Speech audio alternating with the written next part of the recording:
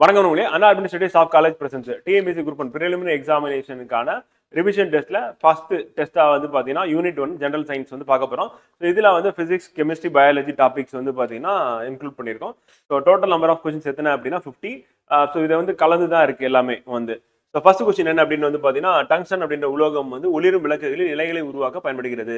So tungsten metal is used for making filaments of incandescent lamps அப்படி சொல்லி பார்க்குறோம் வந்து. ஸோ குண்டு பல்ப்ல டங்ஸ்டன் வந்து பயன்படுத்துறோம் அப்படின்றதான் வந்து question.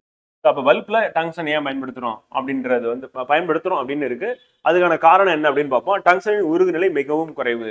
So tungsten melting point of tungsten is very low அப்படின்னு சொல்லி கொடுத்துருக்காங்க. வெரி லோனா என்ன ஆயிடும்னா மெல்ட் ஆகி கட் ஆயிடும், அதுக்கப்புறம் பல்ப் எரியாது வந்து. ஸோ அப்போ என்னன்னா மெல்டிங் பாயிண்ட் ஆஃப் டங்ஸ்டன் வந்து அதிகமா இருக்கிறதுனால வந்து ஒளிரும். எப்படின்னா வெண்மையா வந்து ஒளிரும். ஸோ அப்படி ஒளிர்றதுனால ஒயிட் லைட்டா வந்து ஒளிர்றதுனால நமக்கு என்ன கிடைக்குது அப்படின்னா வந்து பாத்தீங்கன்னா ஒயிட் அண்ட் எல்லோ வந்து இந்த கலர்ல வந்து ஒளிர்றதுனால நமக்கு வெளிச்சம் அப்படின்றது கிடைக்குது. பிளஸ் கூடவே ஹீட்டும் வருது வந்து. ஸோ இந்த மெல்டிங் பாயிண்ட் ஆஃப் டங்ஸ்டன் அப்படின்றது not very low very high அப்படின்னு சொல்லி பாக்குறோம் வந்து. ஸோ மெட்டல்ல ஹையஸ்ட் மெல்டிங் பாயிண்ட் எதுக்கு அப்படின்னு கேட்டீங்க அப்படின்னா அது டங்ஸ்டன் அப்படின்னு சொல்லி பாக்குறோம் வந்து. ஸோ அதிக உருகுநிலை கொண்ட உலோகம் எது அப்படின்னு சொல்லி கேட்டாங்கன்னா அது வந்து என்னது மிகவும் அதிகம் வந்து எது அப்படின்னு கேட்டீங்கன்னா டங்ஸ்டன் அப்படின்னு சொல்லி பார்க்குறோம். எந்த அளவுக்கு அப்படின்னு பார்த்தீங்கன்னா அதனுடைய மெல்டிங் பாயிண்ட் எவ்வளவு அப்படின்னு கேட்டீங்கன்னா ஃப்ரெண்ட் வந்து ஸோ 3400 டிகிரி செல்சியஸ் அப்படின்னு சொல்லி பார்க்குறோம் வந்து. அந்த அளவுக்கு வெப்பநிலை அதிகம் அப்படின்னு சொல்லி பார்க்குறோம் வந்து. ஸோ மிக குறைந்த உருகுநிலை கொண்டது எது அப்படின்னா மெர்க்குரி. காரணம் என்னன்னா -38 டிகிரி செல்சியஸ்ல அது என்னவா மாறினா லிக்விடா வந்து மாறிடும். 38 அப்படியே மேலே வந்துச்சு அப்படின்னா வந்து. ஸோ அப்போ வந்து பார்த்தீங்கன்னா நியர் 0 வரும்போது வந்து பார்த்தீங்கன்னா லிக்விடா இருக்கும் சொல்லி பார்க்குறோம் வந்து. ஸோ அப்போ மெல்டிங் பாயிண்ட் அப்படின்றது வந்து டங்ஸ்டனுக்கு வந்து அதிகம். ஸோ அதனால தான் பயன்படுத்துகிறோம். ஸோ அப்போ அசோசியேஷன் அப்படின்றது கரெக்ட். பட் ரீசன் வந்து பார்த்தீங்கன்னா என்னது ராங் வந்து. அப்போ ஏ உண்மை, ஆனால் ஆர் அப்படின்றது வந்து தவறு, ஃபால்ஸ் அப்படி சொல்லி பார்க்கணும் வந்து ஃபர்ஸ்ட் கொஸ்டின் வந்து. அடுத்து செகண்ட் கொஸ்டின் வந்து தசைகளின் பலவீனம் மற்றும் ரத்த சிவப்பணுக்களின் பலவீனம் அதிகரிப்பது டேஷ் காரணமாக ஏற்படுகிறது வந்து. The weakness in muscles and increase the fragility of red blood cells is caused due to வந்து. ஸோ வைட்டமின் இ அப்படின்றது தான் வந்து ஆன்சரு. ஸோ வைட்டமின் இ அப்படின்றது நம்ம பார்க்கும்போது வந்து ஸ்டெரிலிட்டி மலடு தன்மை அப்படின்னு நம்ம படிச்சிருவோம் வந்து. எதுல நடக்கும் அப்படின்னா வந்து பார்த்தீங்கன்னா பாலூட்டிகளில். அதே வைட்டமின் இ குறைபாடுனால தான் என்ன ஏற்படுகிறது அப்படின்னா தசைகளில் பலவீனம் அப்படின்னு ஏற்படுது வந்து பார்த்தீங்கன்னா. ஸோ அப்புறம் ரெட் பிளட் செல்ஸ் இருக்குல்ல, ஸோ அதுலேயும் வந்து பார்த்தீங்கன்னா ஃப்ரெஜிலிட்டி வந்து பார்த்தீங்கன்னா ஸோ பாதிப்பு அப்படின்றது ஏற்படுகிறது அப்படின்னு சொல்லி பார்க்குறோம். So vitamin E. இந்த வைட்டமின் டி அப்படின்றது குறைபாடு நமக்கு தெரியும் வந்து என்னது ரிக்கட்ஸ் அப்படின்றது ஏற்படுத்தும் அப்படின்னு சொல்லி பார்க்கலாம். வைட்டமின் டி அதிக அளவில் நம்ம எதுல இருந்து கிடைக்குது அப்படின்னா சூரிய ஒளியிலிருந்து கிடைக்குது. அதனால சன்சைன் வைட்டமின் அப்படின்னு எதை சொல்லணும்னா வைட்டமின் டி வந்து சொல்லணும். வைட்டமின் சி அப்படின்றது குறைபாட்டால நமக்கு என்ன ஏற்படும் அப்படின்னு பார்த்தீங்கன்னா ஸ்கர்வி அப்படின்றது ஏற்படும் அப்படின்னு சொல்லி பார்க்குறோம். பல் ஈறுகளில் வந்து வீக்கம் ஏற்படுது அப்படின்னு சொல்லி. அப்புறம் வைட்டமின் ஏ அப்படின்றது நிக்கட்டலோஃபியா செராப்தால்மியா அப்படின்ற டிசீஸ் வந்து நமக்கு பாதிப்பை ஏற்படுத்தும் அப்படின்றது நமக்கு தெரியும் வந்து பார்த்தீங்கன்னா. இதில் கிளாஸ்லையும் நீங்க படிச்சிருப்பீங்க. ஸோ இது இம்பார்ட்டன்ட் வந்து பார்த்தீங்கன்னா. ஸோ அப்போ ஸ்டெரிலிட்டி அப்படின்றது நீங்கள் அடிஷ்னலாக இதுக்கு வந்து நோட் பண்ணிக்கலாம். இது வந்து ஸ்கர்வி, சாரி ரிக்கட்ஸ். அடுத்துதான் ஸ்கர்வி.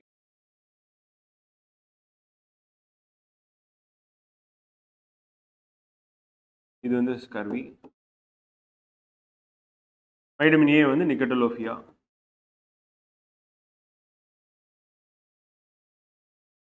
அப்படின்னா மாலைக்கண் நோய் வந்து. அடுத்து சிராப்தால்மியா.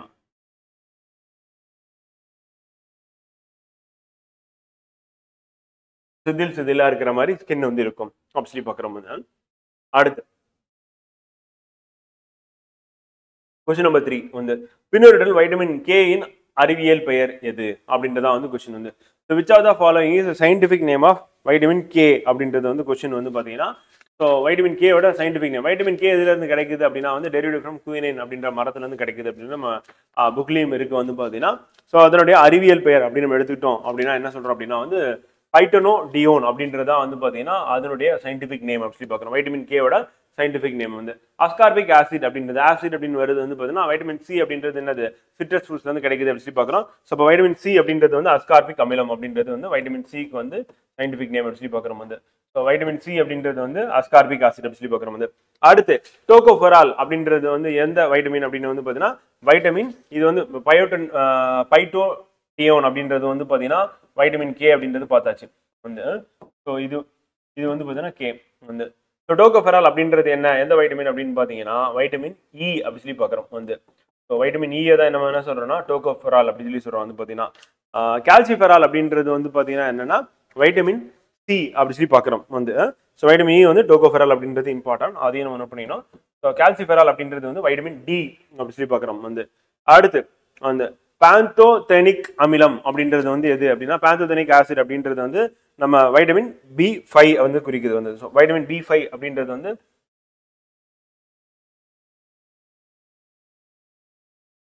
வைட்டமின் B5 வந்து பாந்தோனிக் ஆசிட் அப்படின்றது வந்து B5 வந்து குறிக்குது அப்படி பார்க்குறோம் வந்து.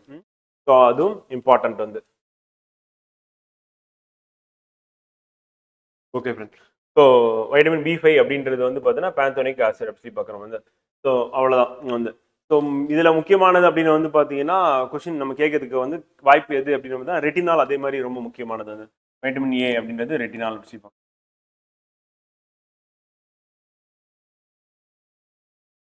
ஏ டி வந்து பார்த்தீங்கன்னா வைட்டமின் டி அப்படின்றது வந்து கால்சிஃபெரால் அப்படின்றத நோட் பண்ணிக்கோங்க. ADEK வந்து ரொம்ப முக்கியமான வைட்டமின் அப்படி பார்க்குறோம். இது வந்து ஃபேட் சாலிபிள் அப்படி பார்க்குறோம். அடுத்து 4th கொஸ்டின் கூற்று அசெஷன் கொடுத்துருக்காங்க. அப்போ ரீசன் காரணம் வந்து கொடுத்துருக்காங்க வந்து. If a graph is plotted between the potential difference and the current, the graph is a straight line passing through the origin வந்து. ரீசன் வந்து என்ன சொன்னா current is directly proportional to the potential difference அப்படி சொல்லி கொடுத்துருக்காங்க வந்து. சாத்தியமான வேறுபாட்டிற்கும் பாயும் மின்னோட்டத்திற்கும் இடையில் ஒரு வரைபடம் வரையப்பட்டால் வரைபடம் தோற்றத்தின் வழியாக செல்லும் ஒரு நேர்கோடாகும் வந்து. அதுக்கடுத்து வந்து பார்த்தீங்கன்னா காரணம் என்ன சொன்னா மின்னோட்டம் சாத்தியமான வேறுபாட்டிற்கு நேர் விகிதாச்சாரம் ஆகும் அப்படின்னு சொல்லி சொல்றாங்க வந்து பார்த்தீங்கன்னா. ஸோ இந்த கொஸ்டின் பொறுத்தவரையும் வந்து பார்த்தீங்கன்னா நமக்கு கிளாஸ்ல வந்து பார்த்தீங்கன்னா பார்த்தது தான் ஒன்று. தமிழில் மட்டும் டிரான்ஸ்லேஷன் தான் கொஞ்சம் போரா இருக்கு. மற்றபடி வந்து இங்கிலீஷ்ல வந்து கரெக்டாக இருக்கு வந்து. The current is directly proportional to potential difference அப்படின்றது வந்து பார்த்தீங்கன்னா ரீசன் அது வந்து கரெக்ட் வந்து. So graph is plotted between potential difference and current graph ரெண்டுத்துக்கும் நம்ம வரைஞ்சோம் அப்படின்னா வந்து பொட்டன்ஷியல் டிஃபரன்ஸ் கரண்ட் இது ரெண்டுத்துக்கும் நம்ம ஒரு கிராஃப் போட்டோம் அப்படின்னா எப்படி இருக்கும் அப்படின்னு சொல்லி கேட்குறாங்க வந்து பார்த்தீங்கன்னா இது கண்டிப்பாக வந்து ஒரு ஸ்ட்ரெயிட் லைனாக தான் இருக்கும் அப்படின்றதான் வந்து பார்த்தீங்கன்னா ஃபர்ஸ்ட் அசெஷன் வந்து சொல்கிறாங்க வந்து. காரணம் என்ன அப்படின்னா வந்து பார்த்தீங்கன்னா இப்போ கரண்ட் இன்க்ரீஸ் ஆக என்னன்னா பொட்டன்ஷியல் டிஃபரன்ஸ் அப்படின்றது இன்க்ரீஸ் ஆகும் அப்படின்றத அதை மீன் பண்ணுறோம் வந்து.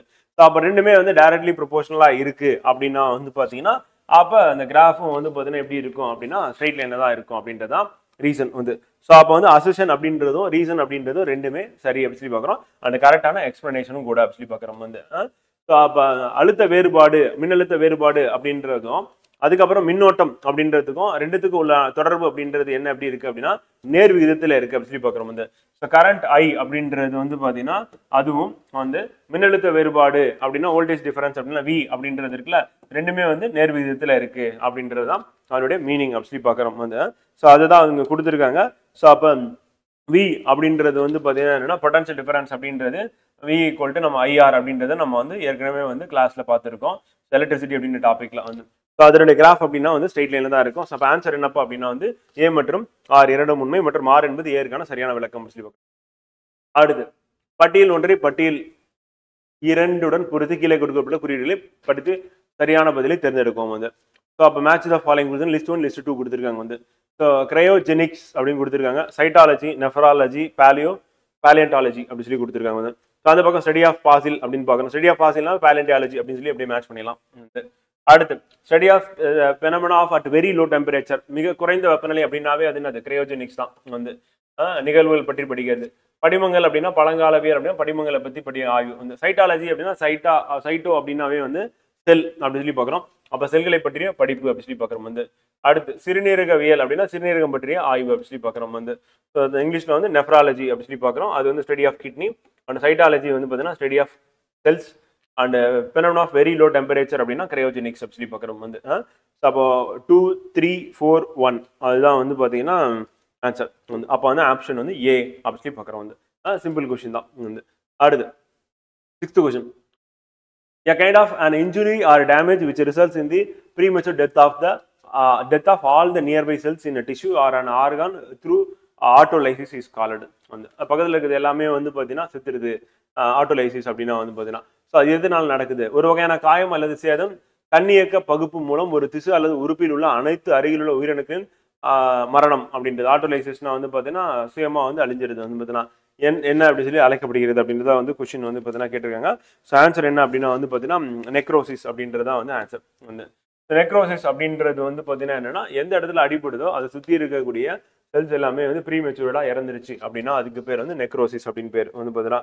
ஸோ அப்போ நியூரோசிஸ் அப்படின்னா என்னன்னா மென்டல் இல்னஸ் அப்படின்னு அர்த்தம். மென்டல் இல்னஸ் அப்படின்னு நியூரோசிஸ் மூளை பாதிப்பு வந்து. அடுத்து வந்து apoptosis அப்படின்றது வந்து பார்த்தீங்கன்னா apoptosis process of programmed cell death வந்து பார்த்தீங்கன்னா செல் எப்போ சாகணும் அப்படின்னு ப்ரோக்ராம் பண்ணி வைக்கிறது வந்து. அப்போ ப்ரோக்ராம்டு செல் டெத் அப்படின்னா வந்து பார்த்தீங்கன்னா apoptosis அப்படின்றது வந்து.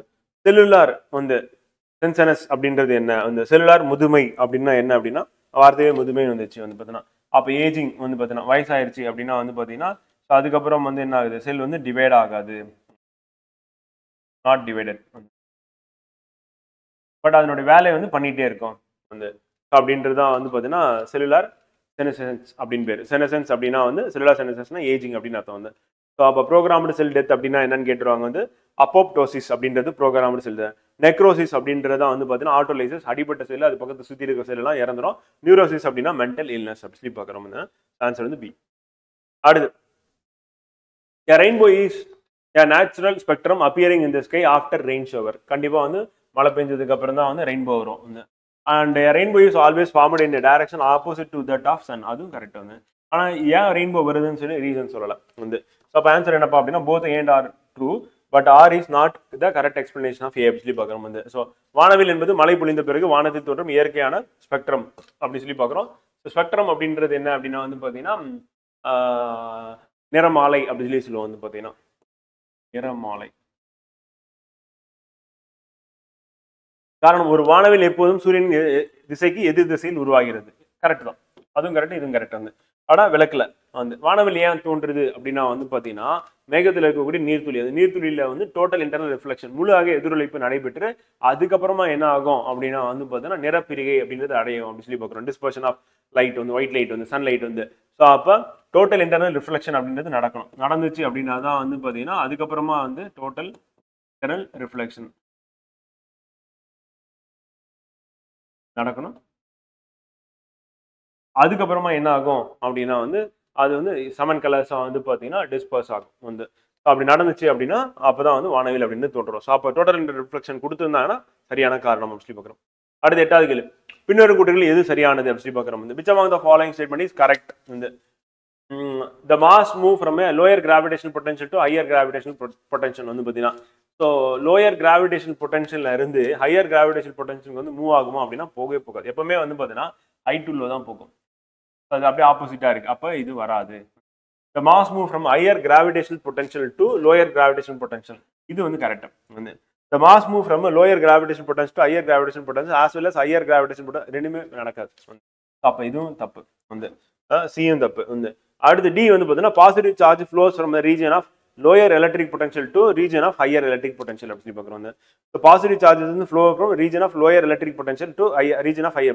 Positive charges வந்து பார்த்தீங்கன்னா higher electric potential இருந்தால் lower potential இதுக்கு போகும். அதே பாசிட்டிவ் நெகட்டிவ் வந்து போகும். ஆனால் எப்பவுமே அந்த ஃப்ளோ அப்படின்றது வந்து பார்த்தீங்கன்னா ஹை டு லோ தான் இருக்கும். அப்போ இதுவும் வராது.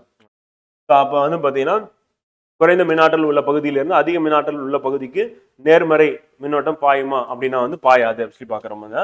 ஸோ பாயாது அப்படி பார்க்குறோம். ஸோ ஆன்சர் என்னப்பா அப்படின்னு வந்து பார்த்தீங்கன்னா அப்போ அதிக அழுத்தத்திலிருந்து வந்து பொட்டன்ஷியல் டிஃபரன்ஸ் அப்படின்னும் போது என்னன்னா மின்னழுத்தம் வந்து அதிக மின் அழுத்தத்திலிருந்து வந்து பார்த்தீங்கன்னா குறைந்த மின்னழுத்தத்தை நோக்கி தான் கரண்ட் வந்து மூவ் ஆகும்.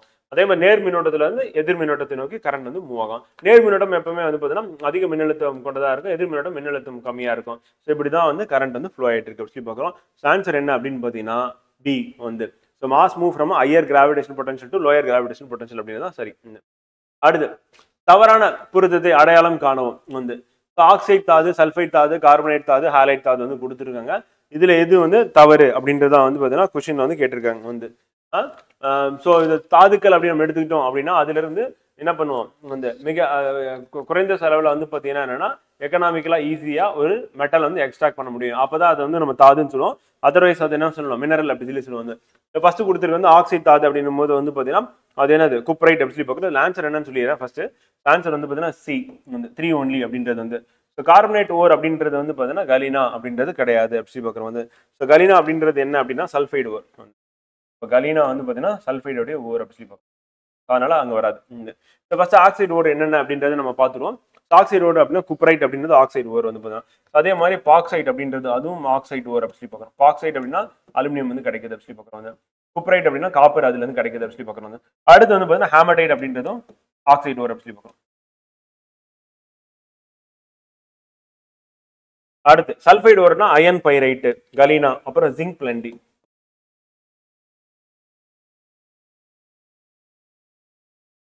கார்பனேட் ஓர் அப்படின்னு எடுத்துக்காட்டு வந்து மார்பிள் வந்து கார்பனேட் தான். அடுத்து மேக்னசைட்,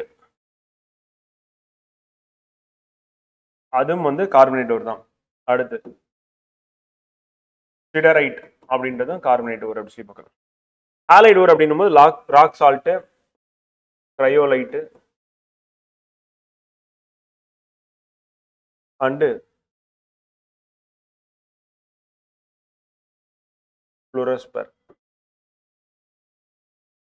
ஸோ வந்து பார்த்தீங்கன்னா டோட்டலாக வந்து ஆக்சைடு ஓர், சல்ஃபைடு ஓர், கார்பனேட் ஓர், ஹாலைடு ஓர் அப்படின்றது வந்து இதில் வெரி இம்பார்ட்டன்ட் அப்படின்னு வந்து பார்த்தீங்கன்னா கண்டிப்பாக கேட்கறதுக்கான வாய்ப்பு இருக்குது. கலீனா வந்து கேட்கலாம். கலீனா வந்து பார்த்தீங்கன்னா லெட் அப்படின்றது ஞாபகம் வச்சுக்கோங்க. லெட் வந்து பார்த்தீங்கன்னா பிபி அப்படி சொல்லிச்சுன்னா அது வந்து கலீனாலேருந்து கிடைக்கிறோம், அது இம்பார்ட்டன்ட். அடுத்து வந்து பாக்சைடு வந்து இம்பார்ட்டன்ட், அது வந்து அலுமினியம். ஹேமடைட் அப்படின்னா வந்து அயன், அது இம்பார்ட்டன்ட் வந்து. அடுத்து காப்பர் பைரைட் அப்படின்றது வெரி வெரி இம்பார்ட்டன்ட். ஏன்னா அதுல இருந்து தான் நமக்கு காப்பர் வந்து அதிக அளவில் கிடைக்கும், இங்கே கொடுக்கல. ஸோ அதுக்கு அடுத்து இம்பார்ட்டன்ட் அப்படின்னா வந்து பார்த்தீங்கன்னா இந்த 3 இம்பார்ட்டன்ட், அதை நோட் பண்ணிக்கோங்க. ஸோ அது வந்து நமக்கு எக்ஸாமில் கொஸ்டினாக கேட்கறதுக்கான வாய்ப்பு இருக்குது வந்து. ஓகேவா? ஸோ ஆன்சர் இதுதான் வந்து. அப்படியே நீங்கள் வந்து மேலே வந்து பார்த்தீங்கன்னா ஆக்சைடு தாது அப்படின்னா பாக்சைட்டு, ஹேமடைட் அப்படின்னு நோட் பண்ணிக்க வேண்டியதான். அடுத்து சல்ஃபைட் தாது அப்படின்னா வந்து இரும்பு பைரைட்டு, கலீனா, ஜிங்க் பிளண்டி அப்படின்றத நோட் பண்ணிக்க வேண்டியதான். ஓகேங்களா? நெக்ஸ்ட் 10வது கேள்வி. A potential difference across 20 meter ohm resistor is 12 volt. What is the current through the resistor? 24 ஓம் மின்தடையத்தில் சாத்தியமான வேறுபாடு 12 வோல்ட். மின்தடையின் மூலம் மின்னோட்டம் என்ன? மின்தடையின் மூலம் பாயக்கூடிய மின்னோட்டம் என்ன அப்படின்றத வந்து கொஸ்டினை வந்து கேட்டிருக்காங்க வந்து. ஸோ அப்போ கேள்வி என்ன அப்படின்னு வந்து பார்த்தீங்கன்னா மின்னோட்டம் தான் நமக்கு கொஸ்டின் வந்து கேட்டிருக்காங்க வந்து. ஸோ அப்போ நமக்கு தெரிஞ்சது அப்படின்னு பார்த்தீங்க என்னன்னா I ஈக்குவல் டு வந்து V/R அப்படின்றது நமக்கு தெரியும். R V equal to potential difference வந்து பார்த்தீங்கன்னா IR அப்படின்றது நம்ம ஏற்கனவே வந்து பார்த்தது தான். ஸோ அப்படி போட்டிங்க அப்படின்னா வந்து பார்த்தீங்கன்னா அப்போ I ஈக்குவல் டு V/R அப்படின்னு போட்டலாம். ஸோ V அப்படின்றது பொட்டன்ஷியல் டிஃபரன்ஸ் இல்லை, கொடுத்துருக்கிறது எவ்வளோ கொடுத்துருக்காங்க 24 ஓம் அப்படின்னு கொடுத்துருக்காங்க வந்து. அது அடுத்து வந்து பார்த்தீங்கன்னா 12 வோல்ட் அப்படின்றது வந்து பொட்டன்ஷியல் டிஃபரன்ஸ் மின்னழுத்த வேறுபாடு அப்படின்றது வந்து எவ்வளோ கொடுத்துருக்காங்கன்னா 24 ஓம் அப்படின்னு கொடுத்துருக்காங்க வந்து. அதே மாதிரி மின்தடை அப்படின்றது வந்து என்ன சொல்லியிருக்காங்க அப்படின்னா வந்து சரி மாற்றி சொல்லிட்டேன் ஒரு நிமிஷம். Potential difference across 24 Om resistor is 12 volt வந்து. பொட்டன்ஷியல் டிஃபரன்ஸ் வந்து 12 வோல்ட் அப்படின்னு கொடுத்துருக்காங்க. ரெசிஸ்டார் அப்படின்றது 24 ஓம் அப்படின்றது கொடுத்துருக்காங்க வந்து. ஸோ ரெண்டுத்துக்கும் உள்ள இது வழியாக பாயக்கூடிய மின்னோட்டம் எவ்வளவு அப்படின்றதான் கொஸ்டின் வந்து கேட்டிருக்காங்க வந்து. ஸோ ஃபர்ஸ்ட் கொடுத்துருக்கிறது அப்படியே எடுத்து எழுதிடுவோம். எழுதும் வந்து மின்னழுத்த வேறுபாடு அப்படின்றது வந்து எவ்வளவு கொடுத்துருக்காங்க அப்படின்னா வந்து 12 வோல்ட். மின்தடை எவ்வளவு கொடுத்துருக்காங்க அப்படின்னா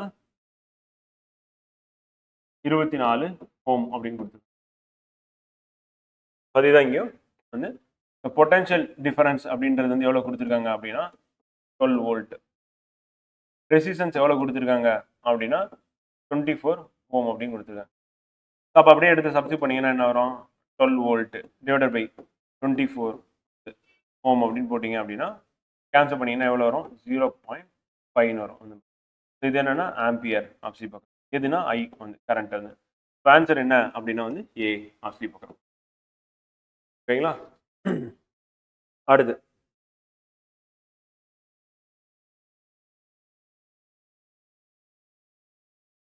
11வது கொஸ்டின். பைஃபோக்கல் லென்ஸை பயன்படுத்தி கண்புரை சரி செய்யப்படலாம் வந்து. So cataract can be corrected using bifocal lens. கரெக்டா அப்படின்னு பார்த்தீங்கன்னா கரெக்ட். பைஃபோக்கல் லென்ஸ் யூஸ் பண்ணுறாங்க கேட்ராக்ட் சரி பண்ணுறதுக்கு வந்து. இப்போ கண்ணாடி போடுறதுக்கு பதிலாக லென்ஸ் அப்படின்றது வந்து மாற்றிட்டாங்க அப்படின்னா வந்து பார்த்தீங்கன்னா சரி பண்ணிடலாம். அடுத்து த crystalline lens of old peoples become milky and cloudy. This is due to the age of person வந்து. வயதானவர்களின் படிக லென்ஸ் மேகமூட்டமாக மாறும். இது நபரின் வயது காரணமாக ஏற்படக்கூடிய ஒன்று அப்படி சொல்லி பார்க்குறோம் வந்து பார்த்தீங்கன்னா. ஸோ அந்த பாதிப்பை சரி செய்யறதுக்கு தான் நம்ம என்ன பண்ணுறோம் அப்படின்னா வந்து பார்த்தீங்கன்னா இந்த பைஃபோக்கல் லென்ஸ் அப்படின்றத நம்ம யூஸ் பண்ணுறோம் வந்து. ஸோ கேட்ராக்ட்னா என்ன அப்படின்றத எக்ஸ்பிளைன் பண்ணியிருக்காங்க கீழே. ஸோ அப்போ அதை சரி பண்ணுறதுக்கு நம்ம பைஃபோக்கல் லென்ஸ் அப்படின்றத நம்ம யூஸ் பண்ணுறோம் வந்து. ஸோ அப்போ ஆன்சர் என்ன அப்படின்னு வந்து பார்த்தீங்கன்னா ரெண்டுமே சரி மற்றும் சரியான விளக்கமும் கூட வந்து. ஸோ வயதானவர்களுக்கு ஏற்படக்கூடிய தான் கேட்ராக்ட் அப்படி சொல்லி பார்க்குறோம். அதனால என்னன்னா மேகமாக வந்து மாறிடும். அந்த இது வந்து லென்ஸ் வந்து பார்த்தீங்கன்னா என்னன்னா சுருங்கி அது வந்து மேகமாக மாறிடும். அப்போ நமக்கு கிளியர் அந்த விஷன் அப்படின்றது இல்லாமல் போயிருது அப்படி பார்க்கறது. So partial R complete loss of vision அப்படின்றது ஏற்படும். சரி பண்ணுறதுக்கு வந்து என்ன பண்ணலாம், பைஃபோக்கல் லென்த் யூஸ் பண்ணலாம் R multi focal intraocular lenses வந்து அதையும் யூஸ் பண்ணலாம். ஸோ இதுக்கு பதிலாக வேற என்ன யூஸ் பண்ணலாம் அப்படின்றது வந்து எழுதுறேன். ஸோ மல்டி ஃபோக்கல்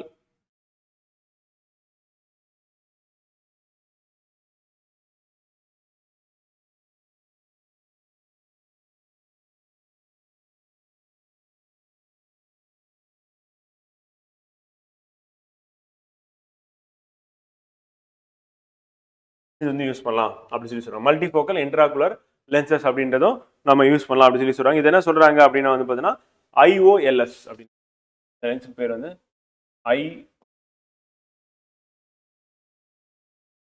அப்படின்றது தான் இந்த லென்ஸோட பேர். சர்ஜரி மூலியமா தான் இதை வந்து மாத்துறாங்க அப்படின்னு சொல்லி பார்க்குறோம். அடுத்து ரசாயன உரங்களை பற்றி சரியான அறிக்கைகளை தேர்ந்தெடுக்கும் அப்படின்றத கொஸ்டின் வந்து பார்த்தீங்கன்னா use the correct statements recording chemical fertilizers. Fertilizers are chemical compounds added to crop field for essential micro and macro nutrients அப்படி சொல்லி பார்க்குறாங்க. ஸோ கரெக்ட் இந்த ஸ்டேட்மெண்ட் அது. அடுத்து fertilizers are used single or mixer compound based on the nature of the soil. அதுவும் correct. And ammonium nitrate fertiliser ஆமாம் correct. Calcium phosphate correct, urea correct, NPK correct. இது எல்லாமே ஃபெர்டிலைசராக யூஸ் ஆகுது. Answer வந்து பார்த்தீங்கன்னா ஆல் தி அபோ அப்படின்றத வந்து. ரசாயன உரங்களை பற்றி சரியான அறிக்கைகளை தேர்ந்தெடுக்கும். உரங்கள் என்பது அத்தியாவசிய நுண் மற்றும் மேக்ரோ ஊட்டச்சத்துக்களுக்கான பயிர் வயலில் சேர்க்கப்படும் ரசாயன கலவைகள் ஆகும் அப்படின்றது வந்து சொல்றேன். ஸோ கரெக்ட் வந்து உரங்கள் மண்ணின் தன்மையின் அடிப்படையில் ஒற்றை அல்லது கலவையாக பயன்படுத்தப்படுகிறது. அதுவும் கரெக்ட் வந்து. And ammonium nitrate, calcium phosphate, urea மற்றும் NPK ஆகியவை சில உரங்களுக்கு எடுத்துக்காட்டு. அதுவும் கரெக்ட் வந்து. ஸோ எல்லாமே கரெக்ட். ஸோ அனைத்தும் சரி அப்படின்றது தான் ஆன்சர் அப்படி சொல்லி பார்க்குறோம். 12th question.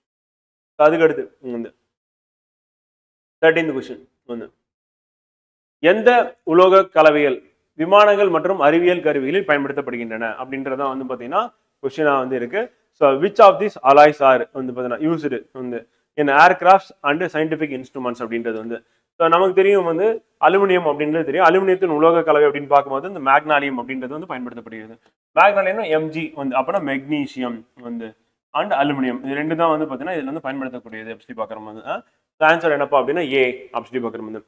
பிரோன்ஸ் வெண்கலம் அப்படின்றது என்ன அப்படின்னு வந்து பார்த்தீங்கன்னா வந்து ஜிங்க் வந்து பிளஸ் டின் வந்து ரெண்டும் சேர்ந்தது தான் என்னன்னா பிரோன்ஸ் அப்படி சொல்லி பார்க்குறோம். நிக்கல் ஸ்டீல் அப்படின்றது என்ன அப்படின்னா வந்து அயன் அண்ட் நிக்கல் வந்து அதில் கலந்துருக்கும் அப்படின்றது அதனுடைய அர்த்தம் வந்து. ஸோ ஜிங்க் அண்ட் டின் அப்படின்றது சேர்ந்தது தான் என்னது வெண்கலம் அப்படின்னு சொல்லி பார்க்குறோம். ஸோ ஆன்சர் பொறுத்தவரை இது வந்து மேக்னாலியம் அப்படின்றதான் வந்து கரெக்ட். பிரோன்ஸ்னா என்ன அப்படின்னு கேட்கறதுக்கும் வாய்ப்பு இருக்கு. ஸோ அதையும் நம்ம நோட் பண்ணிக்கிற மாதிரி பார்த்துக்கோம். அடுத்து 14வது கேள்வி. கூற்று உலோகங்கள் அதிக பளபளப்பான மதிப்பை கொண்டுள்ளன. அனைத்து உலோகங்களும் அறை வெப்பநிலையில் திடப்பொருட்களாகும் வந்து. Metal possess high luster value அது கரெக்ட். அனைத்து உலோகங்களும் அறை வெப்பநிலையில திடப்பொருளா இருக்கும்னா இது வந்து தப்பு. ஏன்னா மெர்குரி அப்படின்றது வந்து பார்த்தீங்கன்னா அறை வெப்பநிலையில வந்து எக்ஸப்ட் மெர்குரி எப்படி இருக்கும் அப்படின்னா லிக்விட் ஸ்டேட்ல தான் இருக்கும் அப்படின்னு சொல்லி பார்க்குறோம் வந்து. நீர்மநிலையில் உள்ள உலோகம் எது அப்படின்னு சொல்லி கேட்டாங்க அப்படின்னா மெர்குரி எப்படி சொல்லி பார்க்குறோம். ஸோ அதனால வந்து ஆன்சர் என்ன அப்படின்னு பார்த்தீங்கன்னா 1 கரெக்ட் வந்து ஏ வந்து உண்மை ஆனால் ஆர் என்பது தவறு. சி அப்படி சொல்லி பார்க்குறோம். ஏ is true but R is false அப்படி சொல்லி பார்க்குறோம். அடுத்து 15வது கேள்வி. ஐடென்டிஃபை த இன்கரெக்ட் மேட்ச் வந்து இன்கரெக்டா இருக்கக்கூடிய மேட்ச் எது அப்படின்றத வந்து கொஸ்டின் கேட்டிருக்காங்க. ஸோ தவறான பொருத்தத்தை அடையாளம் காணவும் அப்படின்றதான் வந்து கொஸ்டின் வந்து. இதில் தவறான பொருத்தம் எது அப்படின்னு பார்த்தோம்னா ஃப்ரெண்ட் வந்து கொஸ்டின் நம்பர் 15 வந்து சி தான் வந்து பார்த்தீங்கன்னா இன்கரெக்டா இருக்கு அப்படி சொல்லி பார்க்குறோம். சி ஏன் அப்படின்றத பார்ப்போம். ஸோ 3 மட்டும் தான் வந்து. ஸோ ஃபர்ஸ்ட் வந்து பார்த்தீங்கன்னா கிரீன் விட்ரியால் அப்படின்றது அயன் சல்ஃபேட் எப்டா ஹைட்ரேட் வந்து பதிலாக. ஸோ அது கரெக்ட். ஸோ அதனுடைய கம்போசிஷன் என்னன்னா FeSO4 7H2O அப்படி சொல்லி பார்க்குறோம். இதுதான் வந்து பார்த்தீங்கன்னா அதனுடைய கம்போசிஷன். ஜிப்சம் அப்படின்றது கால்சியம் சல்ஃபேட் அப்படி சொல்லி பார்க்குறோம். டிஹைட்ரேட் வந்து கால்சியம் சல்ஃபேட்னா அப்போ கால்சியம் சல்ஃபேட் CaSO4 வந்து 2H2O அப்படி சொல்லி பார்க்குறோம் வந்து. இதான் வந்து கால்சியம் சல்ஃபேட் 2H2O ஜிப்சத்துக்கான கம்போசிஷன் அப்படி சொல்லி பார்க்குறோம். கிரீன் விட்ரியால் அப்படின்னா அயன் சல்ஃபேட் 7H2O அப்படி சொல்லி பார்க்குறோம். அதுவும் கரெக்ட் வந்து. தேர்டு ஒயிட் விட்ரியால் அப்படின்னு மெக்னீசியம் வராது. என்ன வரும் அப்படின்னா ஜிங்க் வரும். அதுதான் வந்து தப்பு. ஜிங்க் சல்ஃபேட் ஹெப்டா ஹைட்ரேட் அப்படி சொல்லி பார்க்குறோம் வந்து. அப்போ ஜிங்க் சல்ஃபேட் அப்படின்னா Z10SO4 7H2O அப்படின்னு தான் ஆன்சர். ப்ளூ விட்ரியால் அப்படின்றது காப்பர் சல்ஃபேட் வந்து பென்டா ஹைட்ரேட் அப்படி சொல்லி பார்க்குறோம். பென்டா ஹைட்ரேட் அப்படின்னு காப்பர் சல்ஃபேட் CuSO4 5H2O பென்டால அதனால 5H2O அப்படி சொல்லி பார்க்கணும். அப்போ ஆன்சர் என்ன அப்படின்னு வந்து பார்த்தீங்கன்னா சி தான் வந்து தவறானது அப்படி சொல்லி பார்க்குறோம் வந்து. காரணம் என்னன்னா அங்க மெக்னீசியம் இருக்கு, ஆனா அங்க என்ன வந்திருக்கணும், ஜிங்க் அப்படின்றது வந்து இருந்தது அப்படின்னா கரெக்ட் அப்படி சொல்லி பார்க்குறோம் வந்து. வெண்துத்தம் அப்படின்னு சொல்லி தமிழ்ல வந்து சொல்லுவோம். அடுத்து ஒயிட் விட்ரியா. நெக்ஸ்ட் வந்து பாத்தீங்கன்னா 16 பட்டியல் 1 பட்டியல் 2 மேட்ச் பண்றது வந்து கொடுத்துறத வச்சு மேட்ச் பண்ணும்போது பெஸ்ட் மேட்ச் தான் நம்ம இங்க வந்து பார்க்கணும். HCl அப்படின்றது வந்து 0 to 2 வரையும் வரும் PSKல வந்து. ஸோ இங்க வந்து 2 கொடுக்கல, அதுக்கு பதிலாக 0 கொடுத்துருக்காங்க. ஸோ அப்போ என்ன பண்ணிடலாம், அதோட நம்ம மேட்ச் பண்ணிடலாம் HCl. வினிகர் அப்படின்றது அசிட்டிக் ஆசிட் அப்படி சொல்லி பார்க்குறோம் வந்து. ஸோ அது பிஹெச் வேல்யூ என்னப்பா அப்படின்னா அதுவும் வந்து பார்த்தீங்கன்னா 3 வந்து பிஹெச்ல 7 கீழே இருக்கும். ஸோ கொடுத்துருக்கல 4.2 3 அப்படின்னு சொல்லி பார்த்தீங்க அப்படின்னா வினிகர் தான் வந்து பார்த்தீங்கன்னா 3 அப்படி சொல்லி பார்க்கணும். தக்காளி சாறு டொமேட்டோ ஜூஸ் அப்படின்றது நம்ம நார்மலாக குடிக்கக்கூடிய ஒன்று தான் இந்த பலரசமா வந்து. ஸோ அப்போ அது என்ன அப்படின்னா வந்து பார்த்தீங்கன்னா ரொம்ப கம்மியாகவும் இருக்கா, கம்மியாக இருந்தால் அந்த ஆசிட் நாக்கு அரிச்சிடும். ஸோ 4.2 அப்படி சொல்லி பார்க்குறோம். மனித உமிழ்நீர் வந்து 6 to 8 மாறிட்டே இருக்கும். 6.5 to 7.5 அப்படின்னு சொல்லிட்டு புக்லேயும் கொடுத்துருக்காங்க. ஸோ அப்போ அது மாறக்கூடிய ஒன்று அப்படி சொல்லி பார்க்குறோம். ஸோ இப்போ ஆன்சர் என்ன அப்படின்னா வந்து பார்த்தீங்கன்னா HCl அப்படின்னு 2 3 4 1. ஸோ அதுதான் இந்த ஆன்சர் 2 3 4 1 பி தான் வந்து ஆன்சர் அப்படி சொல்லி பார்க்குறோம். HCl அப்படின்னும் போது வந்து 0, வினிகர் அப்படின்றது 3, ஹியூமன் சலைவா அப்படின்றது வந்து பார்த்தீங்கன்னா 6 to 8 வந்து, டொமேட்டோ ஜூஸ் அப்படின்றது வந்து 4.2 அப்படி சொல்லி பார்க்குறோம்.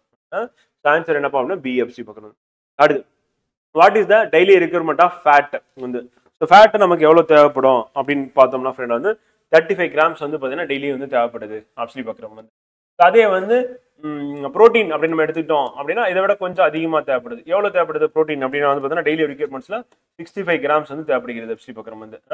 1 கிலோக்கு 1 கிராம் அப்படின்ற பேசிஸ்ல வந்து இதை வந்து எடுத்துக்கணும் அப்படின்னு சொல்லி சொல்றாங்க வந்து. புரோட்டீன் வந்து பார்த்தீங்கன்னா உங்க வெயிட் எவ்வளோ இருக்கோ அதுக்கு ஈக்குவலா வந்து பார்த்தீங்கன்னா கிராம்ஸ்ல வந்து 1 கிலோக்கு 1 கிராம் அப்படின்ற ரேஞ்சில் வந்து பார்த்தீங்கன்னா புரோட்டீன் வந்து இன்டேக் வந்து இருக்கணும் டெய்லி அப்படின்றது ரொம்ப ரொம்ப முக்கியமானது வந்து.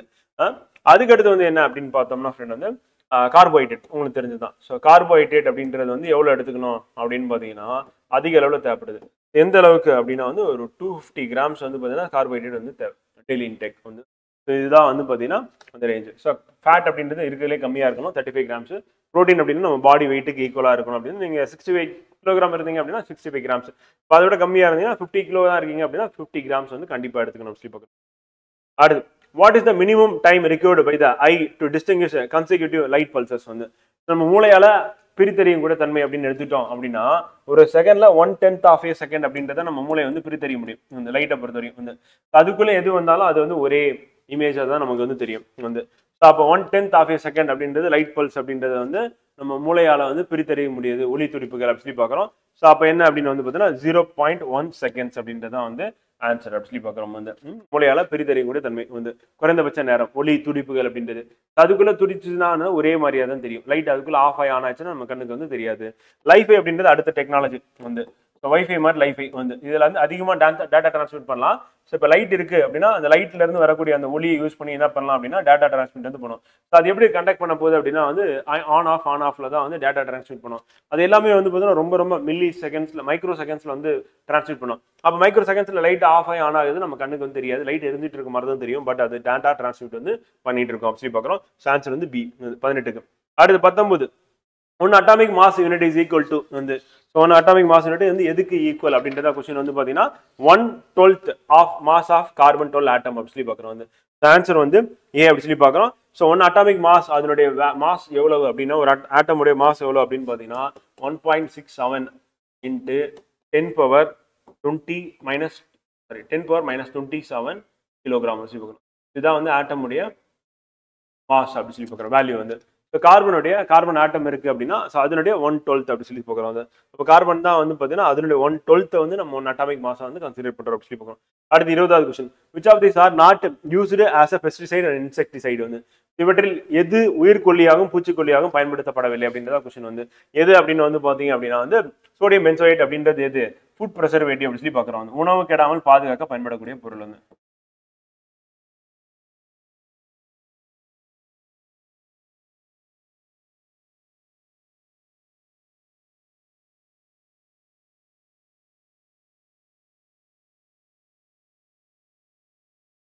அவ்வளோதான்.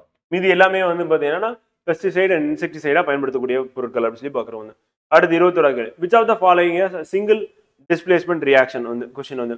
சிங்கிள் டிஸ்பிளேஸ்மெண்ட் அப்படின்னா என்னன்னா ஒரு காம்பவுண்ட்ல இருந்து ஒரு எலிமெண்ட் வந்து போயிட்டு அந்த காம்பவுண்ட்ல இருக்க இன்னொரு எலிமெண்ட் வந்து வெளியே எடுத்துட்டு இது போய் ஆட் ஆயிடும்.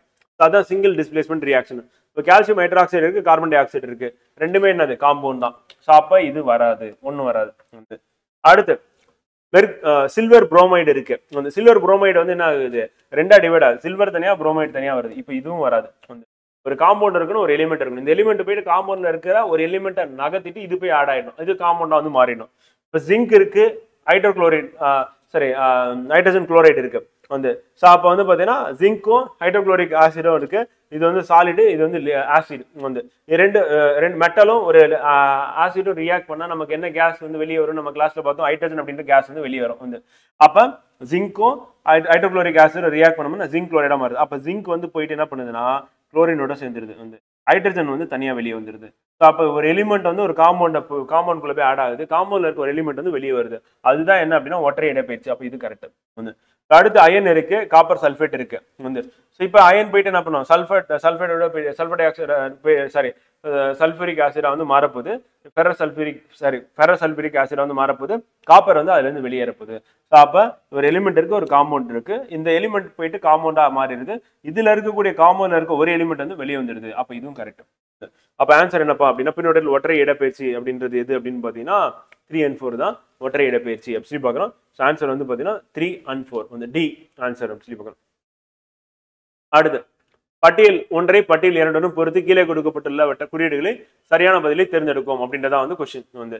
ஸோ ஆர்பிசி, நரம்பு செல், கருமுட்டை, பாக்டீரியாவின் செல் கொடுத்துருக்காங்க. இதுல எது சின்னதா இருக்குன்னா கண்டிப்பா பாக்டீரியா தான். பாக்டீரியா வந்து மனித உடல்ல மனித செல்ல வந்து தாக்கக்கூடியது சொல்லி பாக்குறோம். அப்ப கொடுத்திருக்கல எது சின்னது அப்படின்னு பாத்தீங்கன்னா 1 to 2 மைக்ரோமீட்டர் அப்படின்றது வந்து பாத்தீங்கன்னா நம்ம போடலாம் வந்து. அடுத்து ஆர்பிசி அப்படின்றது வந்து மனித செல்லே மிக சிறியது. அப்ப இதுக்கு அடுத்தபடியா என்ன பண்ணலாம்னா மேட்ச் வந்து ஆர்பிசிக்கு வந்து மேட்ச் பண்ணலாம் வந்து. அடுத்து நரம்பு செல் அப்படின்றது வந்து என்ன அப்படின்னா மிக நீளமான செல் அப்படி சொல்லி பார்க்கணும். மனித உடல்ல மிக நீளமான செல்லா வந்து எந்த செல்லை வந்து நம்ம கருதுறோம் அப்படின்னா வந்து நரம்பு செல் வந்து.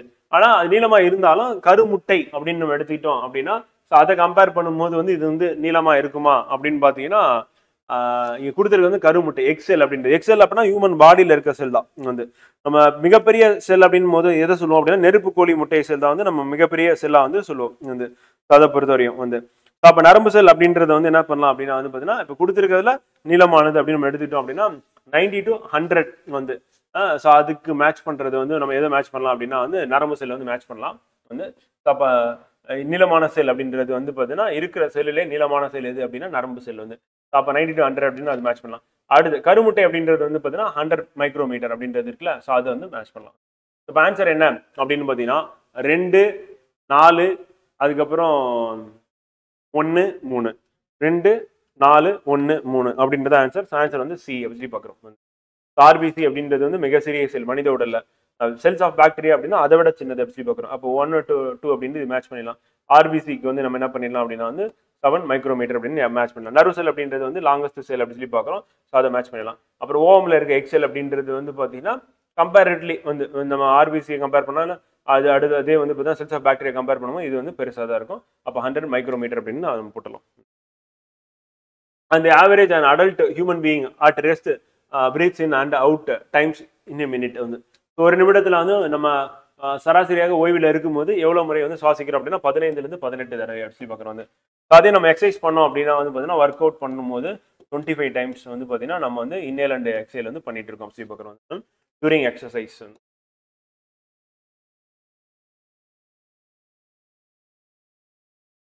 அடுத்து ஐடென்டிஃபை த இன்கரெக்ட் மேட்ச் வந்து. So iron, hydrogen 3, cobalt, sodium வந்து கொடுத்துருக்காங்க வந்து. ஸோ இதில் வந்து மேட்சிங் அப்படின்னு பார்த்தீங்கன்னா அயன் 59 அப்படின்றது எதுக்கு யூஸ் ஆகுதுன்னா அனிமியா டயக்னோசிஸ் அது வந்து கரெக்ட். ரத்த சோகை நோயை கண்டறிய இரும்பு 59 பயன்படுகிறது. ஹைட்ரஜன் 3 மனித உடலில் உள்ள நீர் அந்த water content of human body அதை கண்டுபிடிக்கிறதுக்கு யூஸ் ஆகுது, அதுவும் கரெக்ட். கோபால்ட் 60 எதுக்கு யூஸ் ஆகும் அப்படின்னா கேன்சர் வந்து இருக்கா இல்லையா அப்படின்னு சொல்லி கண்டுபிடிச்சு சொல்றதுக்கு யூஸ் ஆகும் வந்து. இப்போ கோபால்ட் 60 அப்படின்னா புற்றுநோய் கண்டறிய தான் பயன்படக்கூடியது அப்படி பார்க்குறோம் வந்து. அது வந்து என்ன பண்ணாது மூளை கட்டிய கண்டறிய பயன்படாது அப்படி பார்க்குறோம். அப்போ மூளை கட்டிய கண்டறிய பயன்படுறது எது அப்படின்னா அயோடின் 131 அப்படின்றதா கரெக்ட். சோடியம் 24 அப்படின்னா வந்து இதயத்தை உந்தி செல்லும் செயல் வந்து பார்த்தீங்கன்னா ஹார்ட் பம்பிங் அப்படின்றதுக்கு சோடியம் 24 வந்து யூஸ் ஆகுது. அப்போ ஆன்சர் என்ன அப்படின்னா கண்டறிய யூஸ் ஆகுது. ஸோ அப்போ ஆன்சர் என்னப்பா அப்படின்னு கேட்டீங்கன்னா 3 மட்டும்தான் இன்கரெக்ட் அப்படி பார்க்குறோம் வந்து. காரணம் கோபால் 60 வந்து புற்றுநோய் வந்து கண்டறிய பயன்படுது. மனித மூளை கட்டிய கண்டறியதுக்கு எது பயன்படும் அயோடின் 131 தான் பயன்படும் அப்படி பார்க்குறோம். பிரெயின் டிடெக்ஷன் அப்படின்னா அயோடின் 130. அடுத்து question number 25.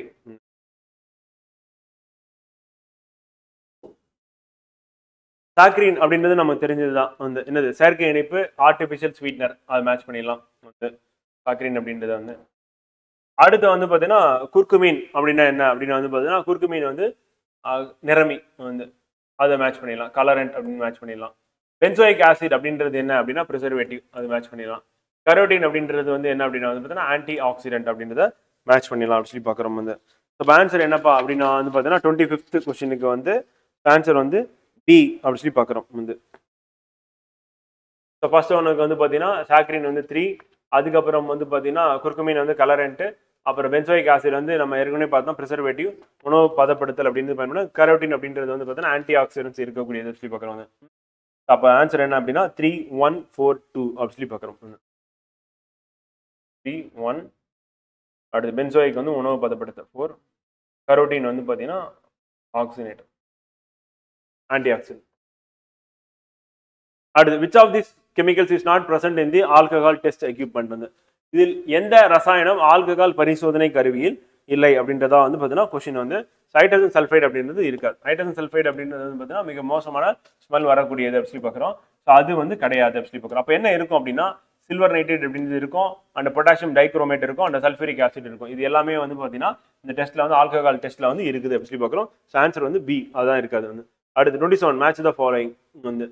ஸோ இங்கே என்ன கொடுத்துருக்காங்கன்னா ஸ்பீசிஸ் கொடுத்துருக்காங்க.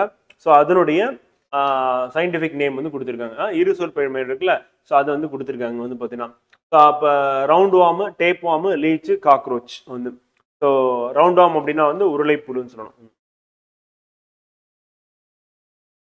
அடுத்து நாடாப்புழு, லீச் அப்படின்னா அட்டை. அடுத்து கரப்பான்பூச்சி வந்து. கொடுத்துருக்கள் வந்து காக்ரோச் அப்படின்னா பெரி பிளான்டே அமெரிக்கானா, அது மேட்ச் பண்ணிடலாம். டேப்பாம் வந்து பார்த்தீங்கன்னா டேனியா சோலியம், அதையும் மேட்ச் பண்ணிடலாம் வந்து. இது ஆன்சர். நாடாப்புழு அப்படின்னா டேனியா சோலியம் அப்படின்றது மேட்ச் பண்ணிடலாம். அடுத்து உருளைப்புழு அப்படின்றதுக்கு வந்து மேட்ச் என்ன அப்படின்னு பார்த்துருவோம்.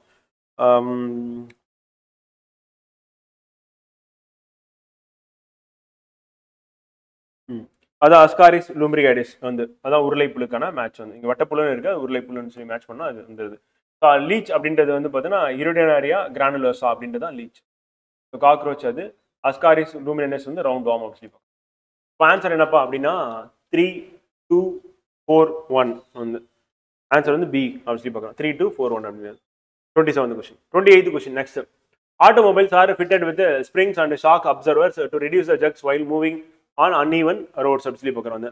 ஆட்டோமொபைலில் ஸ்ப்ரிங் மற்றும் ஷாக் அப்சர்வர்கள் சீரற்ற சாலையில் நகரும் போது ஏற்படும் இழுபறிகளை குறைக்க பொருத்தப்பட்டுள்ளன அப்படின்னு சொல்லலாம். கரெக்டு தான்.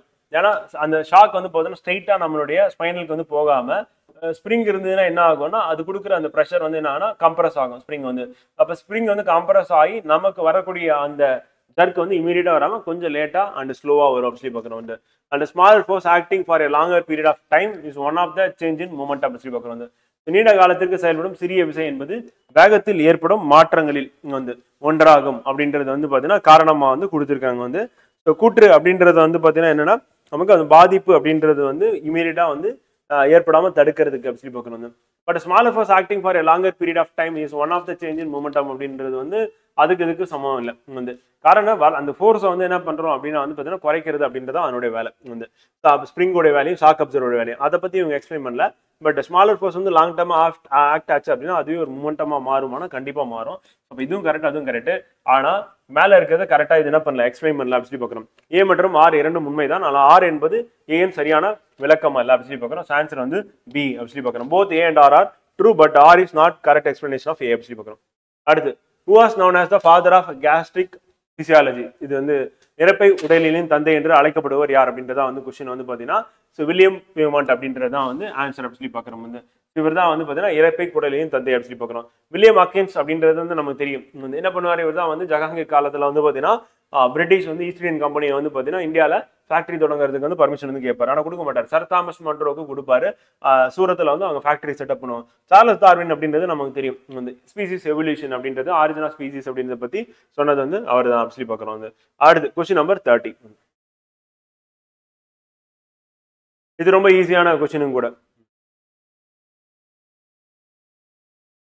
ஸோ ஃபர்ஸ்ட் தோல் செல்கள், எலும்பு செல்கள், கல்லீரல் செல்கள் கொடுத்துருக்காங்க. அப்புறம் ஆர்பிசி வந்து இதனுடைய வாழ்நாள் வந்து கொடுத்துருக்காங்க வந்து. ஸோ இதில் வந்து வாழ்நாள் அப்படின்னு பார்க்கும்போது நம்ம கிளாஸ்ல பார்த்தது எது அப்படின்னு பார்த்தீங்கன்னா ஆர்பிசி வந்து சொல்லலாம் வந்து. அப்புறம் எல்லாமே நம்ம பார்த்துருக்கோம் கிளாஸ்ல வந்து. ஸோ தோல் செல்கள் அப்படின்றது வந்து ஒவ்வொரு 2 வாரங்களுக்கு வந்து பார்த்தீங்கன்னா அது வந்து இறக்க நேரிடும். எவ்ரி 2 வீக்ஸ் வந்து. அண்ட் போன் செல்ஸ் வந்து பார்த்தீங்கன்னா 10 வருஷத்துக்கு ஒரு வாட்டி. லிவர் செல்ஸ் வந்து 300 to 400 days. அண்ட் ஆர்பிசி வந்து 120 days பார்க்குறோம். தோல் செல்கள் ஒவ்வொரு 2 வாரங்களுக்கும். அடுத்து எலும்பு செல்கள் அப்படின்றது வந்து ஒவ்வொரு 10 வருடங்களுக்கும். கல்லீரல் செல்கள் அப்படின்றது வந்து 300ல இருந்து 400 நாட்கள். அண்ட் ஆர்பிசி அப்படின்றது வந்து 120 நாட்கள் அப்படி பார்க்குறோம் வந்து. இப்போ ஆன்சர் என்னப்பா அப்படின்னு பார்த்தீங்கன்னா 3, 4, 2, 1 அதுதான் வந்து ஆன்சர் சி அப்படி சொல்லி பார்க்குறோம். அடுத்து 31வது question. Which of the following is correctly matched வந்து. ஹைட்ராலிக் பிரஸ் அப்படின்னு நம்ம ஏற்கனவே பார்த்தோம். அது என்னது பாஸ்கல் பிரின்சிபல் அப்படி சொல்லி பார்க்குறோம். ஆர்கிமெடிஸ் கிடையாது. ஸோ பாஸ்கல் அப்படின்ற பிரின்சிபல்ல தான் வந்து பார்த்தீங்கன்னா என்னது வேலை செய்யுது. பாஸ்கல் தத்துவத்தின் அடிப்படையில் வேலை செய்யும். ஆர்கிமெடிஸ் கிடையாது. பாஸ்கல் தத்துவத்தின் அடிப்படையில் வந்து பார்த்தீங்கன்னா வேலை செய்யக்கூடியது எதுனா நீர் சார்பு நெருக்கும் கருவி அப்படி சொல்லுவாங்க. ஹைட்ராலிக் அப்படின்றது வந்து பார்த்தீங்கன்னா. அடுத்து ஸ்ப்ரிங் பேலன்ஸ் அப்படின்னா ஹூக்ஸ் லா. இது கரெக்டாக மேட்சாக இருக்கிறது அதுதான் பி தான் வந்து. அண்ட் பெயிண்ட் துப்பாக்கி கன் அப்படின்றது வந்து பார்த்தீங்கன்னா பெயிண்ட் கன் அப்படின்றது வந்து எதுக்கு அப்படின்னா வந்து பார்த்தீங்கன்னா எதன் பேசிஸ்னா பெர்னாலிஸ் பிரின்சிபல் வந்து. பெர்னாலிஸ் பிரின்சிபல்.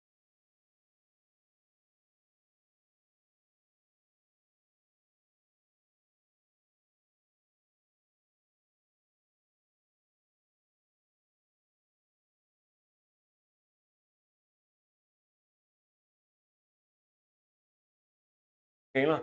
அடுத்து electron microscopy refraction of electron waves கிடையாது வந்து. என்ன எலக்ட்ரான்ஸை யூஸ் பண்ணி அது மூலியமா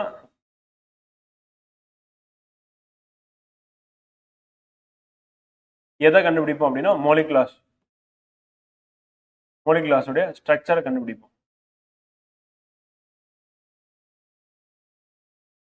அப்போ ஆன்சர் வந்து பார்த்தீங்கன்னா பி மட்டும்தான். மூலக்கூறுகளை அதாவது எலக்ட்ரான்களை பயன்படுத்தி எலக்ட்ரான் அலைகள் வராது. எலக்ட்ரானை பயன்படுத்தி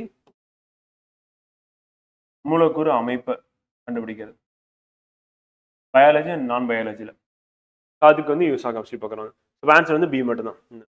அடுத்து 32 பட்டியல் 1 பட்டியல் 2 பொறுத்து கீழே கொடுக்கப்பட்டுள்ள குறியீடுகளை பொறுத்து சரியான பதிலை தேர்ந்தெடுக்கும். கோனியோமீட்டர், ஹைப்சோமீட்டர், மானோமீட்டர், பைக்னோமீட்டர் அப்படின்னு கொடுத்துருக்காங்க வந்து பார்த்தீங்கன்னா. ஸோ இதில் எதுக்கு வந்து யூஸ் ஆகுது அப்படின்றது தான் வந்து பார்த்தீங்கன்னா ஃபர்ஸ்ட் வந்து கோனியோமீட்டர் அப்படின்றது வந்து எதுக்கு யூஸ் ஆகுது அப்படின்னு பார்த்தோம் அப்படின்னா இதில் நமக்கு தெரிஞ்சது அப்படின்னு போட்டோம்னா ஒன்று வந்து ப்ரெஷர் ஆஃப் கேஸ் ரொம்ப ஈஸியாக போட்டுடலாம். மானோமீட்டர் அப்படின்றது வந்து போட்டுடலாமா வாயு அழுத்தத்தை அளவிடுறதுக்கான கருவி அப்படின்னு சொல்லி போட்டலாம். சிக்கு வந்து 2 அப்படி சொல்லி பார்க்குறோம் வந்து. அப்படி பார்த்தீங்கன்னா ஆன்சரே வந்துருச்சு வந்து. கோனியோமீட்டர் அப்படின்றது எதுக்கு யூஸ் ஆகுது அப்படின்னா என்னது மெஷரிங் ஆங்கிள்ஸ். கோனியோமீட்டர் கோணங்களை அளக்க பயன்படுகிறது. அவ்வளோ ரைமிங்காக இருக்குது அப்படியே போட்டுடலாம். ஆங்கிள்ஸ் வந்து மெஷர் பண்ணுறதுக்கு கோனியோமீட்டர் அப்படி சொல்லி பார்க்குறோம். அடுத்து ஹைப்சோமீட்டர் அப்படின்றது எதுக்கு அப்படின்னா வந்து பார்த்தீங்கன்னா பாயிலிங் பாயிண்ட்ஸ் ஆஃப் லிக்விட்ஸ் அப்படின்னா ஹைப்சோமீட்டர் வந்து. ஹைப்சோமீட்டர் வந்து பார்த்தீங்கன்னா கொதிநிலை இது திரவங்களின் கொதிநிலை அப்படின்றதுக்கு வந்து பயன்படுகிறது. ஸோ அதை மேட்ச் பண்ணிடலாம் வந்து. அடுத்து கோனியோமீட்டர் தான் வந்து கோணங்கள் அப்படின்னு மேட்ச் பண்ணியாச்சா. பைக்னோமீட்டர் அப்படின்றது வந்து திரவங்களின் அடர்த்தி அப்படி பார்க்குறோம் வந்து. ஸோ அப்போ என்ன பண்ணணும் அப்படின்னா 4, 1, 2, 3 அதான் வந்து ஆன்சர் ஏ அப்படி பார்க்குறோம் வந்து. கோனியோமீட்டர் வந்து ஆங்கிள்ஸ். ஹைப்சோமீட்டர் அப்படின்றது வந்து பார்த்தீங்கன்னா இதுக்கு யூஸ் ஆன பாயிலிங் பாயிண்ட் ஆஃப் லிக்விட்ஸு. அடுத்து வந்து பார்த்தீங்கன்னா மேனோமீட்டர் அப்படின்றது measuring of pressure of case. And pycnometer அப்படின்றது டென்சிட்டி ஆஃப் லிக்விட்ஸ் அப்படின்றது மேட்ச் ஆகுது அப்படி பார்க்குறோம். ஆன்சர் வந்து ஏ. அடுத்து 33 அறிக்கைகளை கவனி. எக்ஸ் கதிர்கள் அப்படின்றது எக்ஸ் கதிர்களை வச்சு நம்ம என்ன பண்ணணும் கவனிக்க போறோம் வந்து. அப்போ எக்ஸ் கதிர் அப்படின்றதுக்கு ஸ்டேட்மெண்ட் ஆஃப் எக்ஸ்ரேஸ் வந்து மின்காந்த கதிர்வீச்சுகள் ஆகும் அப்படின்னு சொல்லி கொடுத்துருக்காங்க வந்து பார்த்தீங்கன்னா அது கரெக்ட். மின்காந்த கதிர்வீச்சுகள் அல்ல அப்படின்றது அது தப்பு. ஏன்னா எலக்ட்ரோ மேக்னெட்டிக் வேவ்ஸ்ல வந்து பார்த்தீங்கன்னா என்னென்ன வரும் அப்படின்னா ஃபர்ஸ்ட் வந்து காமா ரேஸ் அப்படின்றது வரும். அதான் ஃபர்ஸ்ட் ஒன். செகண்ட் ஒன் என்ன அப்படின்னா எக்ஸ் ரேஸ் அப்படி சொல்லி வரும். எக்ஸ் கதிர்கள். மூணாவது என்ன அப்படின்னா வந்து யூவி ரேஸ் அப்படி சொல்லி பார்க்குறோம். நாலாவது என்ன அப்படின்னா வந்து பார்த்தீங்கன்னா லைட்டு லைட்டு. ஃபிஃப்த் ஒன் என்ன அப்படின்னா வந்து பார்த்தீங்கன்னா ஐஆர் இன்ஃப்ராரெட். சிக்ஸ்த் ஒன் என்ன அப்படின்னா மைக்ரோவேவ்ஸ். செவன்த் ஒன் என்ன அப்படின்னா வந்து ரேடியோ வேவ்ஸ். அப்போ இந்த 7மே என்ன அப்படின்னா எலக்ட்ரோமேக்னெட்டிக் வேவ்ஸ் சொல்லி பார்க்கணும். Electromagnetic waves EMW. அப்போ ஆன்சர் என்னப்பா அப்படின்னு வந்து பார்த்தீங்கன்னா கண்டிப்பாக அது என்ன பண்ணும் வந்து எலக்ட்ரோமேக்னெட்டிக் ரேடியேஷன் தான். அப்போ வந்து 1 வந்து தப்பு, 2 வந்து கரெக்ட். அடுத்து have a longer wavelength. Longer wavelength எதுக்கு அப்படின்னா ரேடியோ வேவ்ஸ்க்கு தான் லாங்கர் வேவ்லென்த். ஷார்ட்டர் அப்படின்னா காமா இருக்குல்ல. ஆனால் கீழே இருந்து மேலே போக போக என்ன ஆகும்னா வேவ்லென்த் குறைஞ்சிட்டே வரும். அப்போ எக்ஸ்ரேஸும் ஷார்ட்டர் தான். அப்போ குறுகிய அலைநீளம் கொண்டது அப்படின்னா அதுவும் கரெக்ட். அப்போ கரெக்ட் எதுன்னு பார்த்தீங்கன்னா 2, 4 தான் கரெக்ட்.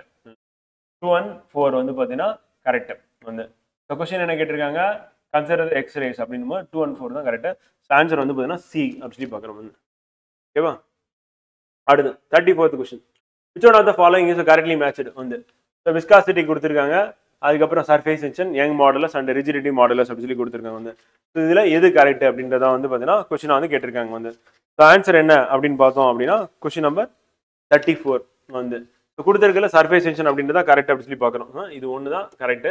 ஸோ மீதி 3மே வந்து தப்பு வந்து. எப்படி தப்பு அப்படின்னு பார்ப்போம். ஸோ விஸ்காசிட்டி அப்படின்னா வந்து பார்த்தீங்கன்னா Newton second by metre square அப்படி சொல்லி பார்க்கணும் viscosity. So Newton second by metre square அப்படின்னு கொடுத்துருந்தா கரெக்டாக, கிலோகிராம் பை மீட்டர் அப்படின்னு தப்பு. Surface tension Newton by metre தான், அது கரெக்ட் வந்து. அடுத்து யங்ஸ் மாடுலஸ் அப்படின்றது வந்து பார்த்தீங்கன்னா என்னன்னா பாஸ்கல். அவ்வளோ ப்ரெஷர் தான் அது யங்ஸ் மாடல்ஸ், யங் குணகம், அது அதனுடைய யூனிட் இதனுடைய யூனிட் ஒன்று. ரிஜிடிட்டி மாடுலஸ் அப்படின்னும் போது வந்து pascal by radian.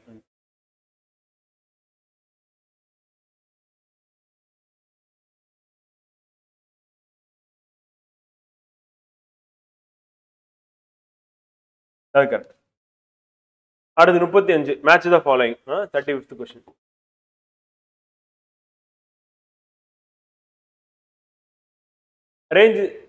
Range of audio frequency. Audio ஃப்ரீக்வன்சினா நம்ம 20 ஹெர்ட்ஸ்ல இருந்து ஆரம்பிச்சு 20,000 ஹெர்ட்ஸ் வரையும் நமக்கு வந்து கேட்கும். அப்போ இதுக்குள்ள இருக்கிறதா நமக்கு கேட்கும். அப்போ வந்து பார்த்தீங்கன்னா இப்போ கொடுத்துருக்கிறதுல பெஸ்ட் மேட்ச் அப்படின்னா வந்து மெகா ஹெட்ஸ் அப்படின்னா வந்து பார்த்தீங்கன்னா வராது. கிலோனா 1000 வந்து. ஸோ மெகா அப்படின்றது வந்து பார்த்தீங்கன்னா வராது அப்படி பார்க்குறோம். அப்போ அதை நம்ம போட முடியாது வந்து. அப்போ அது வராது. அடுத்து வந்து பார்த்தீங்கன்னா கிலோ ஹெட்ஸ் வந்து வரும், 20 ஹெட்ஸ் வரும், 50 ஹெட்ஸ் வரும் வந்து. ஆனால் இங்கே என்ன பண்ணுறோம்னா மேட்ச் பண்ணுறோம். மற்றதுக்கு மேட்ச் பண்ணும்போது வந்து பார்த்தீங்கன்னா அப்போ ஏசியோட ஃப்ரீக்வன்சி என்ன, ரேடியோட ஃப்ரீக்வன்சி என்ன, அந்த டிவியோட ஃப்ரீக்வன்சி என்ன அப்படின்றத வந்து மேட்ச் பண்ணோம்னா நமக்கு ஆன்சர் வந்துடும் அப்படி சொல்லி பார்க்குறோம் வந்து.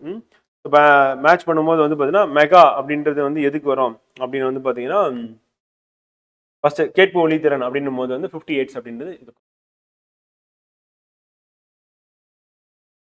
ஏசியோட அதிர்வெண் வரம்பு எவ்வளோ அப்படின்னு வந்து பார்த்தீங்கன்னா 20 ஹெர்ட்ஸ் ஸ்ட்ரெயிட்டாக தான் இருக்காங்க. ரேடியோ ஃப்ரீக்வன்சி அப்படின்னு நம்ம எடுத்துக்கிட்டோம் அப்படின்னா கிலோ ஹெர்ட்ஸ்ல.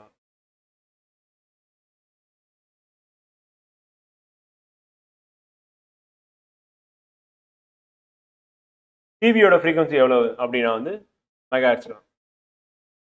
இப்போ ஆன்சர் என்னப்பா அப்படின்னு கேட்டீங்க அப்படின்னா ஃப்ரெண்ட் வந்து 4, 2, 1, 3 4, 2, 1, 3 அப்படின்னா ஆன்சர். ஆன்சர் வந்து பி எஃப்சி பக்கம். ஓகேவா? ஸோ கேட்பு ஒலி அதிர்வெண் அப்படின்றது வந்து 50 ஹெர்ட்ஸ். ஏசியோட அதிர்வெண் வரம்பு எவ்வளோ அப்படின்னா வந்து பார்த்தீங்கன்னா 20 ஹெர்ட்ஸ். ரேடியோ அதிர்வெண் வரம்பு அப்படின்றது வந்து கிலோ ஹெர்ட்ஸ். அண்ட் டிவியோட அதிர்வெண் வரம்பு அப்படின்றது வந்து மெகா ஹெர்ட்ஸ். ஆன்சர் வந்து பி 4, 2, 1, 3. அடுத்து identify the current sequence of the protein synthesise. புரத தொகுப்பின் சரியான வரிசையை கண்டறிவோம் அப்படின்றத வந்து கொஸ்டின் வந்து பார்த்தீங்கன்னா ஸோ பாலிபெப்டைட் அப்படின்றது வந்து தயாராகணும் வந்து. ஸோ எங்கேருந்து ஆரம்பிக்கும் அப்படின்னா tRNA, amino acids, messenger RNA, பாலிரைபோசோம்ஸ் அப்படின்றது முடியுது வந்து. இப்போ பாலிபெப்டைட் அப்படின்னா நமக்கு வந்து கிடைக்கணும். அப்போ பாலிபெப்டைடு வந்து உள்ள இருக்கா, ஸோ இதை வந்து அடிச்சிடலாம். இங்கேயும் வந்து பார்த்தீங்கன்னா எண்ணில் இருக்கு, மெசஞ்சர் ஆர்என்ஏல ஆரம்பிக்கும், டிஆர்என்ஏல ஆரம்பிச்சு பாலிபெப்டைட்ல வந்து முடியணும். அப்போ இதுவும் வராது, மெசஞ்சர் ஆர்என்ஏ இருக்கிறதுனால. இங்கே வந்து பாலிபெப்டைட் இங்கேயும் உள்ள இருக்கு. படிச்சிட்டிங்க அப்படின்னா உங்களுக்கு ஆன்சர் வந்து பார்த்தீங்கன்னா பி அப்படின்னு வந்துடுது வந்து. ஸோ அதுதான் வந்து ஆன்சர் வந்து. ஸோ பாலிபெப்டைட், பாலிரைபோசோம்கள், தூது ஆர்என்ஏ, அமினோ அமிலங்கள் அண்ட் டிஆர்என்ஏ அப்படின்றது answer. And which one of this is correctly matched வந்து. ஸோ பேடி பிளாஸ் டிசீஸ் வந்து, sugar கேன்ல ring disease, potato leaf spot, ground நெட்ல ரெட் ராட் வந்து பார்த்தீங்கன்னா நம்ம ஏற்கனவே பார்த்ததுதான். ஸோ நெல்லில் வந்து பார்த்தீங்கன்னா பிளாஸ்ட் டிசீஸ் அப்படின்றது எதனால் ஏற்படும் அப்படின்னா வந்து பூஞ்சை அப்படின்ற டாபிக் வந்து கிளாஸில் பார்த்துருப்பீங்க. ஸோ ஃபங்கை அப்படின்றது அதில் வந்து பார்த்தீங்கன்னா நெல்லை வெடிப்பு நோய் அப்படின்னு ஏற்படும். சுகர் கேன் அப்படின்றதுல வந்து என்ன ஏற்படும், ரெட் ராட் தான் ஏற்படும், ரிங் டிசீஸ் வராது வந்து ரெட் ராட். கரும்பு அப்படின்றது வந்து பார்த்தீங்கன்னா சிவப்பு அழுகல் அப்படின்னு. பொட்டேட்டோ அப்படின்னும் போது தான் ரிங் ராட்டுன்னு வரும். லீஃப் ஸ்பாட் வந்து பார்த்தீங்கன்னா காட்டன்ல வரும், கோண இலைப்புள்ளி நோய் அப்படின்றது. உருளைக்கிழங்குல வளைய நோய், கரும்புல சிவப்பு அழுகல் நோய், அதுதான் ஏற்படும் அப்படின்னு. ஆன்சர் என்ன அப்படின்னா A 37. அடுத்து 38 வந்து identify the current sequence of following வந்து. ஸோ நமக்கு மைட்டோகாண்ட்ரியால ஏடிபி அப்படின்றது சிந்தசைஸ் ஆகுது வந்து. அப்போ ஏடிபி அப்படின்றது என்னது, கடைசியாக தான் வரணும். அப்போ இது வராது, இது வராது, இதுதான் வரும், இது வராது, அவ்வளோ முடிஞ்சு. ஸோ ஏடிபி அப்படின்னு ஃபைனலாக கிடைக்கும். அப்போ கிளைகோலைசிஸ், கிரப் சைக்கிள், எலக்ட்ரான் டிரான்ஸ்போர்ட் அப்படின்றது இதுதான் வந்து ஆர்டர். ஆன்சர் வந்து பார்த்தீங்கன்னா சி அப்படி பார்க்குறோம். ஓகேவா? அடுத்து 39th question. A 220 volt 100 watt bulb is connected to a 110 volt source வந்து calculate the power consumed by the bulb. 220 volt 100 Walt bulb 110 volt மூலத்துடன் இணைக்கப்பட்டுள்ளது. விளக்கை ஒளி வீச செய்ய தேவைப்படும் சக்தியை கணக்கிடுங்கள் அப்படின்றது தான் வந்து பார்த்தீங்கன்னா கொஸ்டின் வந்து கேட்டிருக்காங்க வந்து. ஸோ அப்போ கொஸ்டின் என்னன்னா, 220 Walt 100 what bulb is connected to a 110 Walt source volt. So அப்போ வந்து 110 வோல்ட் வந்து சோர்ஸில் வந்து கனெக்ட் பண்ணுறாங்க. ஆனால் பல்ப் வந்து எதில் ஃபங்க்ஷன் ஆகும் அப்படின்னா 100 வாட்ஸ் பல்பு 220 வோல்ட்டில் ஃபங்க்ஷன் ஆகக்கூடிய பல்பு. அப்போ வோல்ட் வந்து கம்மியாக இருக்குது வந்து, வோல்டேஜ் வந்து கம்மியாக இருக்குது அப்படின்னு பார்க்குறோம் வந்து. ஆனால் எவ்வளோ வந்து பவர் கன்சப்ஷன் வந்து எடுத்துக்கும் அப்படின்றதா கொஸ்டின் வந்து. ஸோ அப்போ நமக்கு என்ன பண்ணணும் அப்படின்னா, முதல்ல வந்து ரெசிஸ்டன்ஸ் வந்து கண்டுபிடிக்கணும் வந்து. ஆர் அப்படின்னா என்ன அப்படின்னு கண்டுபிடிக்கணும். கண்டுபிடிச்சாதான் நம்ம என்ன பண்ண முடியும் அப்படின்னா வந்து பார்த்தீங்கன்னா எவ்வளோ பவர் கன்சப்ஷன் வந்து ஆயிருக்கு அப்படின்றத நம்ம கரெக்டாக வந்து சொல்ல முடியும் வந்து. இப்போ ஆர் அப்படின்றதுக்கான ரெசிஸ்டன்ஸ் அப்படின்னும் போது என்னன்னா, அந்த மின்னழுத்த வேறுபாடை வந்து ஸ்கொயர் பண்ணணும். அது வந்து டைரக்ட்லி ப்ரொபோஷனலாக இருக்கும் ஆருக்கு வந்து பார்த்தீங்கன்னா. அண்ட் பவர் கன்சப்ஷன் அப்படின்றது இன்டைரக்ட்லி ப்ரொபோஷனல். இது வந்து ஒரு ஈக்குவேஷன். இந்த ஈக்குவேஷனில் நம்ம ரெசிஸ்டன்ஸ் அப்படின்றத கண்டுபிடிச்சோம் அப்படின்னா அடுத்து நம்ம என்ன பண்ணிடலாம் அப்படின்னா வந்து பவர் கன்சப்ஷன் எவ்வளோ அப்படின்றத சொல்லிடலாம் வந்து. ஸோ கிவன் என்ன கொடுத்துருக்கோம் அப்படின்னா வந்து பார்த்தீங்கன்னா ரெசிஸ்டன்ஸ் வந்து எதில் ரெசிஸ்டன்ஸ் அப்படின்னு நம்ம கண்டுபிடிக்க போகிறோம் அப்படின்னா வந்து பார்த்தீங்கன்னா அந்த பல்பில். ஸோ பல்பில் ரெசிஸ்டன்ஸ் அப்படின்னும் போது வந்து பார்த்தீங்கன்னா 220 வோல்ட் அப்படின்றதான் வந்து பார்த்தீங்கன்னா அதில் இருக்கிறது வந்து. ஸோ ஃபர்ஸ்ட் பல்பில் நம்ம வந்து ரெசிஸ்டன்ஸ் எவ்வளோ அப்படின்றத கண்டுபிடிக்க போகிறோம்.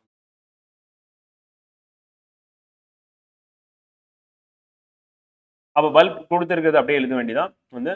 கிவன் என்ன கொடுத்துருக்காங்க பல்பை பொறுத்த வரையும் வோல்டேஜ் டிஃபரன்ஸ் வந்து பார்த்தீங்கன்னா 220 வோல்ட். அண்டு பல்போட அந்த பவர் கன்சப்ஷன் எவ்வளவு அப்படின்னா வந்து பார்த்தீங்கன்னா 100 வாட்ஸ் பல்ப். அப்போ இதை எடுத்துகிட்டு போய் அப்படியே சப்ஸ்டிட் பண்ணோன்னா என்ன வரும், ஆர் ஈக்குவல் டு 220 ஸ்கொயர் பண்ணணும் டிவைட் பை 100. அப்போ ஸ்கொயர் அப்படின்னா என்ன பண்ணிடலாம், 220 இன்ட்டு 220 டிவைட் பை 100. இப்போ 2 சைபருக்கு சைபர் சைபர் கேன்சல் பண்ணிடலாம். அப்போ 22 இன்ட்டு 22 இப்போ போட்டிங்க அப்படின்னா வந்து பார்த்தீங்கன்னா எவ்வளோ வரும், 484 வரும். இதுதான் என்னன்னா ரெசிஸ்டன்ஸ் இன் தி பல்ப் வந்து 484 ஓம்ஸ் வந்து பார்த்தீங்கன்னா ரெசிஸ்டன்ஸ் வந்து இருக்கு அப்படி சொல்லி பார்க்கலாம். இப்போ இதை யூஸ் பண்ணி நம்ம என்ன பண்ணலாம், பவர் கன்சப்ஷன் எவ்வளோ கண்டுபிடிச்சிடலாம். அப்போ இதே ஃபார்முலாவை நம்ம என்ன பண்ணலாம்னா P equal to V square by R அப்படின்னு போட்டுடலாம். ஸோ இப்போ வந்து பார்த்தீங்கன்னா வோல்டேஜ் அப்படின்றது என்னன்னா நம்ம அங்கே கனெக்ட் பண்ணுறோம்ல சோர்ஸ், ஸோ அதனுடைய வோல்டேஜ் எவ்வளோப்பா அப்படின்னா 110 வோல்ட். அதை நீங்கள் ஸ்கொயர் பண்ணுறீங்க. இப்போ கிவன் பவர் சோர்ஸில் வந்து என்ன கிடைக்குது, பி அப்படின்றது 110 வோல்ட். அடுத்து ரெசிஸ்டன்ஸ் ஆர் இப்போ தான் கண்டுபிடிச்சோம் வந்து, நம்ம கண்டுபிடிச்சது வச்சே போட்டலாம். 484 அப்படின்றது வந்து பார்த்தீங்கன்னா நம்ம ஃபைன் பண்ணது வந்து. ஸோ ஃபைன் பண்ணது என்ன அப்படின்னா ஆர் வந்து பார்த்தீங்கன்னா 484 ஓம் அப்படின்னு கண்டுபிடிச்சோம். இப்போ பவர் என்ன அப்படின்றத கண்டுபிடிக்க போகிறோம். பவர் கன்சப்ஷன் வந்து எவ்வளோ அப்படின்னு கண்டுபிடிக்க போகிறோம். அப்போ B equal to 110 divide by 100 square divide by R அப்படின்னா வந்து பார்த்தீங்கன்னா 484 அப்படின்னு சொல்லி போகிறோம். அப்போ மேலே வந்து பார்த்தீங்கன்னா 110 இன்ட்டு 110 அப்படின்னு நம்ம மல்டிபிள் போடணும் டிவைடட் பை 484 அப்படின்றது நம்ம போடுறோம். அப்படி போட்டோம் அப்படின்னா நம்ம கேன்சல் ஆகி நம்ம கிடைக்கக்கூடியது தான் என்ன அப்படின்னு வந்து பார்த்தீங்கன்னா பவர் கன்சப்ஷன் அப்படி சொல்லி பார்க்கணும். அப்போ 110 இன்ட்டு 110 டிவைடட் பை 484 அப்படி சொல்லி பார்க்கணும். ஓகேவா? ஸோ மல்டிபிள் பண்ணும்போது வந்து பார்த்தீங்கன்னா நமக்கு ஒரு வேல்யூ அப்படின்றது வந்து கிடைக்கும். ஃபார் எக்ஸாம்பிள் எப்படி சிம்பிளாக எப்படி போடலாம் அப்படின்னு வந்து பார்த்தீங்கன்னா இப்போ 110 இன்ட்டு 110 வந்து பார்த்தீங்கன்னா மல்டிபிள் பண்ணால் கிடைக்கக்கூடிய அந்த வேல்யூ அப்படின்றது என்னன்னா 484 டிவைட் பண்ணும்போது இங்கே நம்ம வரக்கூடியது தான் வந்து. ஸோ இப்போ 10 வோல்ட் அப்படின்னா என்ன பண்ணணும்னா இப்போ மல்டிபிள் பண்ணும்போது 4840 அப்படின்னு வரும் வந்து. ஸோ 4840 அப்படின்றது 110 பேருக்குன்னா வருமா? வராது. இப்போ 100 × 100 அப்படின்னு போட்டோம்னாவே நம்ம கண்டிப்பாக என்ன வந்துடும்? 10,000 அப்படின்றது வந்துடும். கரெக்டா? அப்போ 10 வோல்ட் வந்து இதோட மல்டிபிள் பண்ணால் வராது வந்து. இல்லைனா நீங்கள் டிவைட் கூட பண்ணலாம். மல்டிபிள் பண்ணி டிவைட் கூட பண்ணுறது தாராளமாக பண்ணலாம். அது சிம்பிளாக கேன்சல் பண்ணணும்னா இப்படி பண்ணிட்டு போயிடலாம். 15 வோல்ட் அப்படின்னு போது 15ஆல மல்டிபிள் பண்ணுங்க. 10ன்னு போட்டால் 4800 840 வரும். வந்து 4840 வரும். அகைன் வந்து 2420 வரும். அதை ஆட் பண்ணினாலும் வராது. 20 வோல்ட் போடுங்க. அப்பயும் வந்து என்ன ஆகுதுன்னா 20 × 484 அப்படின்னு மல்டிபிள் பண்ணினா முதல்ல 10ஆல் மல்டிபிள் பண்ணா 4840 அகைன் 4840 அப்படின்னு போட்டோம்னா 9618 வரும். அப்பயும் நமக்கு 10,000 ரீச் ஆகல. அப்போ இதுதான் ஆன்சரா இருக்கும் அப்படின்னு சொல்லி நம்ம கன்க்ளூட் பண்ணிடலாம். இல்லை அப்படின்னா 110 மல்டிபிள் பண்ணி 484 டிவைட் பண்ணீங்க அப்படின்னா உங்களுக்கு ஆன்சர். ஸோ 25 வாட்ஸ் அப்படின்றது தான் பவர் கன்சப்ஷனாக வந்து இருக்கும். 110 வோல்ட் சோர்ஸ்லேருந்து வந்துச்சுன்னா அப்படின்னு சொல்லி பார்க்கலாம். அடுத்து 40. An electric heater does 200 joule work in வந்து 2 seconds. Find the resistance of the electric heater if the current in the circuit is 2 ampere. ஒரு மின்சார ஹீட்டர்ல 2 வினாடிகள் 20 ஜூல் வேலை செய்கிறது. மின்சுற்றில் மின்னோட்டம் 2 ஆம்பியராக இருந்தால் மின்சார ஹீட்டரின் எதிர்ப்பு அந்த ரெசிஸ்டன்ஸ் இருக்குல்ல, அந்த ரெசிஸ்டன்ஸ் மின் தடை அப்படின்றது மின் தடை எவ்வளவு இருக்கும் அப்படின்றதான் கொஸ்டின். ஸோ மின் தடை எவ்வளவு இருக்கும் அப்படின்னு சொல்லி கேட்டாங்க அப்படின்னா அப்போ நமக்கு ஜூல்ஸ் லா ஆஃப் ஹீட்டிங் இருக்கலாம். ஸோ அதை அப்படியே நம்ம எடுத்து போட்டுக்கலாம். அப்போ ஜூல்ஸ் லா ஆஃப் ஹீட்டிங் அப்படின்னு எடுத்து போட்டிங்க அப்படின்னா வந்து பார்த்தீங்கன்னா என்னன்னா H = I² RT அப்படின்றத நம்ம கிளாஸ்ல பார்த்து ஈக்குவேஷன் வந்து இதை போட வேண்டியதான். அப்போ கிவன் என்ன கொடுத்துருக்காங்க அப்படின்றத எடுத்து எழுதுவோம். ஃபர்ஸ்ட் வந்து பார்த்தீங்கன்னா என்னன்னா எலக்ட்ரிக் ஹீட்டர் வந்து பார்த்தீங்கன்னா 200 ஜூல் வந்து வெப்பம் வந்து 2 செகண்ட்ல வந்து கொடுக்குது. அப்போ ஹெச் அப்படின்றது வந்து என்ன அப்படின்னா வந்து 200 ஜூல் அப்படின்றது கண்டுபிடிச்சாச்சு, கொடுத்துருக்காங்க. அப்படியே எடுத்து போட்டாச்சு. அடுத்து வந்து பார்த்தீங்கன்னா எவ்வளோ டைம் வந்து எடுத்துக்குது டி அப்படின்றது வந்து 2 செகண்ட்ஸ் அப்படின்னு சொல்லி கொடுத்துருக்காங்க. அதையும் அப்படியே எடுத்துக்கலாம். அடுத்து find the resistance of electric heater. Current வந்து எவ்வளோ அப்படின்னு வந்து பார்த்தீங்கன்னா ஐ அப்படின்றது எவ்வளோ கொடுத்துருக்காங்க 2 ஆம்பியர் அப்படின்னு சொல்லி கொடுத்துருக்காங்க. ஸோ இப்போ ரெசிஸ்டன்ஸ் என்ன அப்படின்னா கண்டுபிடிச்சிருக்காங்க. அப்போ ஆர் மட்டும் அப்படியே வச்சுக்கிறோம். வந்து இப்போ ஆர் அப்படியே வச்சுக்கிட்டீங்க அப்படின்னா என்ன ஆகும் அப்படின்னா ஹெச் அந்த பக்கம் இருக்கா அது அப்படியே இருக்கும் டிவைடட் பை வந்து. ஸோ இது அப்படியே கீழே போயிடுமா? வந்து கீழே போச்சு அப்படின்னா என்ன ஆகும் வந்து அதனால் அப்படியே கூட போட்டு மல்டிபிள் பண்ணிடலாம், இன்னும் ஈஸியாக இருக்கும். அப்படியே இல்லை சப்ஸ்டிட் பண்ணுவோம். சப்ஸ்டிட் பண்ணி ஹெச் அப்படின்றது வந்து என்னது இங்கே இருக்கா அப்படியே அதை அப்படியே நம்ம யூஸ் பண்ணோம் அப்படின்னா வந்து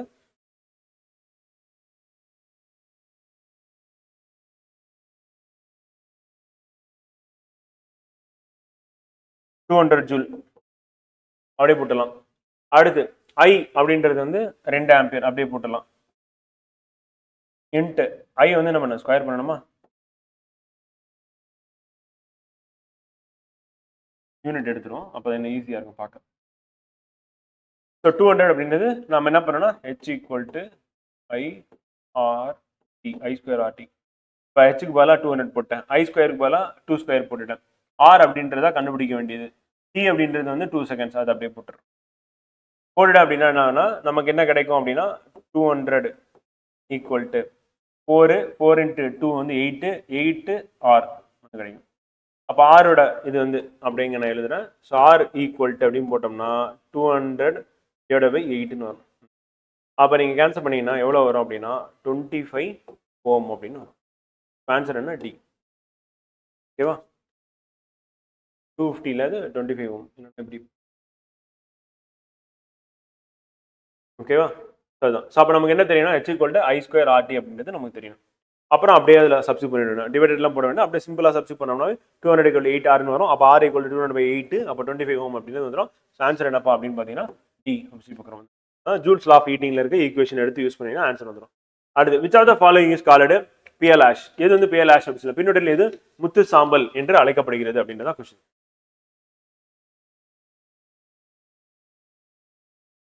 எது அப்படின்னா பொட்டாசியம் கார்பனேட் அப்படின்றது ஆன்சர். சி அப்படின்றது ஆன்சர். பொட்டாசியம் கார்பனேட் வந்து முத்து சாம்பல் அப்படின்னு சொல்லிட்டு வந்து பார்த்தீங்கன்னா ஸோ ஃபர்ஸ்ட் ஒன்று இருக்குல்ல, ஸோ அது என்ன அப்படின்னு பார்த்தீங்கன்னா வாஷிங் சோடா.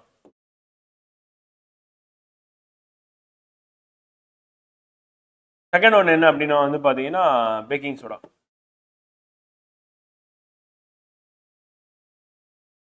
கால்சியம் கார்பனேட் அப்படின்னு நமக்கு தெரியும் வந்து என்னது லைம் ஸ்டோன் அப்படின்னு சொல்லிட்டு. ஆன்சர் என்னப்பா அப்படின்னா சி அப்படி சொல்லி பார்க்கணும் 41. அடுத்து 42. Which of the following pairs of physical quantities have the same dimension? பின்வரும் எந்த ஜோடியின் அலகு வந்து பார்த்தீங்கன்னா ஒரே பரிமாணங்களை கொண்டுள்ளன அப்படின்னு சொல்லி பார்க்கணும். முதல்ல யூனிட் ஒன்னா இருந்ததுன்னா ஆட்டோமேட்டிக்கா அந்த டைமென்ஷனும் ஒரே மாதிரி தான் இருக்க போகுது. யூனிட் எது ஒன்னா இருக்கும்? Force power. ஃபோர்ஸ்னா என்ன சொல்லுவோம்? வந்து கிலோகிராம் மீட்டர் எஸ் பவர் -2 சொல்லுவோம். வந்து பார்த்தீங்கன்னா பவர் அப்படின்றது என்ன சொல்லுவோம்? ஒர்க் பை டைம்னு சொல்லுவோம். ஸோ ஒர்க் அப்படின்னா என்ன சொல்லுவோம் அப்படின்னா வந்து பார்த்தீங்கன்னா ஃபோர்ஸ் இன்டு டிஸ்பிளேஸ்மெண்ட் சொல்லுவோம். வந்து அப்போ அப்படி போட்டோம்னாலும் ஒர்க் பை டைம் அப்படின்னா ஜூல் பை செகண்ட்னு வரும். இதுக்கும் கண்டிப்பாக ஒன்றும் வரல. வந்து ஒர்க்கு பவர். ஒர்க் அப்படின்னும் போது என்ன சொல்லுவோம்னா ஃபோர்ஸ் இன்ட்டு டிஸ்பிளேஸ்மெண்ட் அப்படி சொல்லி சொல்லுவோம். வந்து ஒர்க் வந்து பவர் அப்படின்னும் போது ஜூல் பை செகண்ட், அதுவும் வராது. அடுத்து ஒர்க் எனர்ஜி, ரெண்டுத்துக்கும் ஒரே யூனிட் தான், ஜூல் தான். வந்து அப்போ வந்து பார்த்தீங்கன்னா மொமெண்டம் பவர் அப்படின்னும் போது மொமெண்டம் அப்படின்னும் போது மாஸ் இன்ட்டு வெலாசிட்டி அப்படின்னு நமக்கு தெரியும். கிலோகிராம் மீட்டர் எஸ் பவர் -1 தெரியும். பவர் என்ன? Joule by second. அப்போ இதுவும் வராது. அப்போ இதுதான் வந்து ஆன்சர் சி தான் வந்து கரெக்டாக இருக்கும். நம்ம டைமென்ஷன் கண்டுபிடிக்கும் போது ஒர்க் அப்படின்னும் போது ஃபோர்ஸ் இன்ட்டு டிஸ்பிளேஸ்மெண்ட் சொன்னா அப்போ ஃபோர்ஸுக்கு யூனிட் என்னது? Kilogram metre S power -2 into displacement metre. அப்போ நமக்கு என்ன கிடைக்கும்?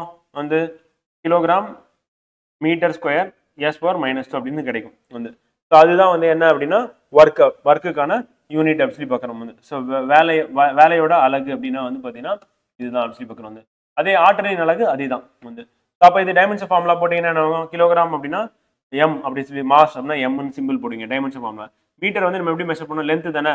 அப்போ லென்த்னா எல், அப்போ 2. டைம் வந்து பார்த்தீங்கன்னா டி, செகண்ட் வந்து பார்த்தீங்கன்னா டைம், அப்போ டி வந்து டி பவர் -2. இப்போ M L square D power -2 அப்படின்றது வந்து டைமென்ஷன் ஃபார்முலா. ரெண்டுத்துக்கும் ஒரே மாதிரி தான் வரும். ஆன்சர் வந்து சிஎஃப்சி பக்கம் வந்து. அடுத்து 43. Which conservation principle is applicable in case of motion of rocket?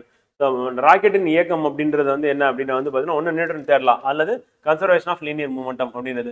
So அது போன் ஆகி என்ன பண்ணணும்னா கீழ் நோக்கி வந்து புகை வருது. அப்போ மேல் நோக்கி போகுது. வந்து ஆற்றல் வந்து என்ன ஆகுதுன்னா கன்சர்வ் ஆகுதுங்க. ஒரு வகையான ஆற்றல் இன்னொரு வகையான ஆற்றலாக வந்து மாறுது அப்படின்னு பார்க்குறோம். வந்து அப்போ நேர்கோட்டு உந்த அழிவின்மை விதி அப்படின்றதான் வந்து பார்த்தீங்கன்னா ராக்கெட்டின் இயக்கம் அப்படின்றது. ஸோ நேர்கோட்டு உந்த அழிவின்மை விதி. ஓகேவா? அடுத்து 44. Parsec is unit of. வந்து இது வந்து ப்ரீவியஸ் இயர் கொஸ்டின் தான், டிஎம்பிசிலையும் கேட்டாங்க. இது ஸோ ஆஸ்ட்ரானமிக்கல் டிஸ்டன்ஸுக்கு வந்து யூஸ் ஆகக்கூடியது. ஸோ இது வந்து என்ன சொல்லணும்? வானியல் தூரம் அப்படின்றது வந்து பர்சக் அப்படி சொல்லி சொல்லுவாங்க. வந்து பார்த்தீங்கன்னா ஸோ டிஸ்டன்ஸ் வந்து மெஷர் பண்ணுறதுக்கு யூஸ் ஆகக்கூடியது. எவ்வளோ டிஸ்டன்ஸ் அப்படின்னா வந்து பார்த்தீங்கன்னா 1 பர்சக் அப்படின்றது வந்து 1 பர்சக் அப்படின்றது வந்து எதுக்கு ஈக்குவல்னா 3.26 வந்து லைட் இயர்ஸ்க்கு வந்து ஈக்குவல் அப்படி சொல்லி பார்க்கலாம். ஓகேவா? ஆன்சர் வந்து பி. அடுத்து just as the division of cytoplasm is called cytokinesis, the division of nucleus is called. வந்து ஸோ சைட்டோபிளாசம் பிரிவு சைட்டோகைனசிஸ் என்று அழைக்கப்படுது. அதே போல நியூக்ளியஸ் பிரிவு என்ன சொல்றோம் அப்படின்னா கேரியோகைனசிஸ்னு சொல்லுவோம். ஸோ கேரியோகைனசிஸ் அப்படின்னா வந்து பார்த்தீங்கன்னா உட்கரு பகுப்பு. இப்போ சைட்டோபிளாசம் இருக்கு, உட்கரு இருக்கு. ஃபர்ஸ்ட் உட்கரு தான் வந்து டிவைட் ஆகும். அப்படி உட்கரு டிவைட் ஆகும்போது வந்து என்ன ஆகுனா இப்படி தான் இருக்கும், இப்படி டிவைட் ஆகிருக்கும். ஸோ அதுக்கு பேர் வந்து பார்த்தீங்கன்னா கேரியோகைனசிஸ். அதுக்கப்புறம் தான் சைட்டோபிளாசத்தில் பகுப்பு ஏற்பட்டு 2 சேய் செல்கள் அப்படின்றது உருவாகும் சொல்லி பார்க்குறோம். வந்து ஸோ அதுக்கு பேர் என்ன அப்படின்னா வந்து பார்த்தீங்கன்னா 2 டாட்டர் நியூக்ளியஸ் ஆர் ஃபார்ம்டு அப்படி. ஸோ அதான் வந்து செல் டிவிஷன் அப்படி சொல்லி பார்க்குறோம். மைட்டாசிஸ் எங்கப்பா நடக்கும் அப்படின்னு கேட்டீங்கன்னா பாடி செல்ல நடக்கும் அப்படி சொல்லி பார்க்குறோம். பாடி செல்ஸ்ல வந்து நடக்கக்கூடிய டிவிஷன் அப்படின்றது வந்து பார்த்தீங்கன்னா மைட்டாசிஸ் அப்படி சொல்லி பார்க்குறோம். வந்து உடல் செல்களில் நடைபெறும் அப்படி சொல்லி பார்க்குறோம். மியாசிஸ் அப்படின்றது வந்து என்ன சொன்னா இனப்பெருக்க செல்கள், இந்த ரீப்ரொடக்ஷன் செல் அப்படின்னு சொல்லி. இப்போ ரீப்ரொடக்ஷன் செல்ல வந்து நடக்கிறது அப்படின்னு பார்த்தீங்கன்னா மியாசிஸ். ஒடுக்க பிரிவுனா குண்டல் பகுப்பு, குண்டல் பகுப்பு அப்படின்னு சொல்லி சொன்னது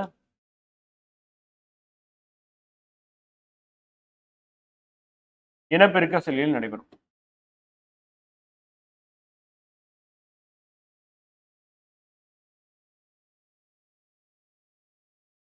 அடுத்து 46.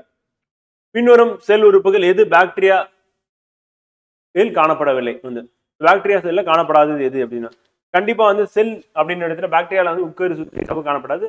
பாக்டீரியால இருக்கிற நுண்ணுறுப்புகள் சுத்தி சவ்வு காணப்படும். மைட்டோகாண்ட்ரியா அப்படின்னா கண்டிப்பா அதுல வந்து சுத்தி சவ்வு வந்து இருக்கும். அவ மைட்டோகாண்ட்ரியா கண்டிப்பா அதுல காணப்படாது அப்படின்னு சொல்லி போட்டுடலாம், தாராளமா போட்டுடலாம். அப்ப 3 வந்து வரவே வராது.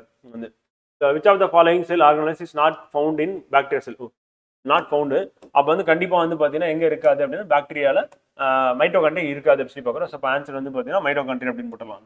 அடுத்து வந்து லைசோசோம் கொடுத்துருக்காங்க, ரைபோசோம் கண்டிப்பா இருக்கும் பாக்டீரியா, ஏன்னா புரத உற்பத்தி அப்படின்றது நாட் ஃபவுண்ட் அப்படின்னும் போது இது கண்டிப்பா ஃபோர்த் ஆப்ஷன் வந்து இருக்கும். அதனால வந்து அந்த ஆப்ஷனை தூக்கிடலாம் வந்து. அப்போ 4 வராது அப்படின்னும் போது வந்து பார்த்தீங்கன்னா அப்போ ஆன்சர் வந்து பார்த்தீங்கன்னா கிளையாக்சிசோம்ஸ், லைசோசோம், மைட்டோகாண்ட்ரியா. பட் கிளையாக்சிசோம்ஸ் எங்க இருக்கும்னா பிளான்ட்ல மட்டும்தான் இருக்கும். அப்போ அதுவும் வராது, தாவரத்துல மட்டும்தான் இருக்கும். அப்போ நமக்கு 2, 3 தான் ஆன்சரா வந்திருக்கும். 1 வராது, 1 வராது. 2, 3 லைசோசோம், மைட்டோகாண்ட்ரியா வந்து பார்த்தீங்கன்னா காணப்படாது, நாட் ஃபவுண்ட் அப்படின்னா அதுதான் காணப்படாது. ஆமா, நாட் ஃபவுண்ட் தானே, அப்போ அது கரெக்ட் தான், ஆப்ஷன் கரெக்ட் தான், சி தான் வந்து. சி அப்படின்னு நம்ம எடுத்துக்கிட்டோம் அப்படின்னா கரெக்ட் தான். என்ன அப்படின்னா 1, 2, 3 வந்து பார்த்தீங்கன்னா நாட் ஃபவுண்ட் அப்படி பார்க்குறோம். ஏன்னா இது பிளான்ட்ல இருக்கும், இது ரெண்டுமே இருக்காது, ரைபோசோம் மட்டும் தான் காணப்படும் அப்படி பார்க்குறோம். ஆன்சர் வந்து சி. அடுத்து 47. Consider the following statements and the select correct answer from the course given below.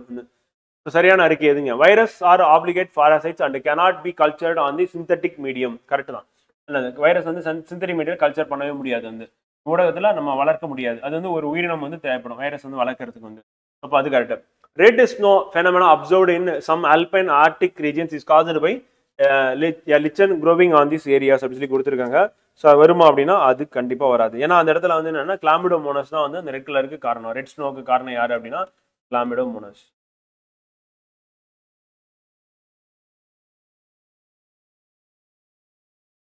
அப்போ 2 வந்து தப்பு அப்படி சொல்லி பார்க்குறோம் வந்து. 2 வந்து ராங். இப்போ ஆன்சர் என்னப்பா அப்படின்னா டி. அவ்வளோ முடிஞ்சு. கண்டிப்பாக 2 வராது வந்து, ஏன்னா கிளாமிடோமோனஸ் தான், லிச்சன் கிடையாது. இங்கே வந்து கிளாமிடோமோனஸ்.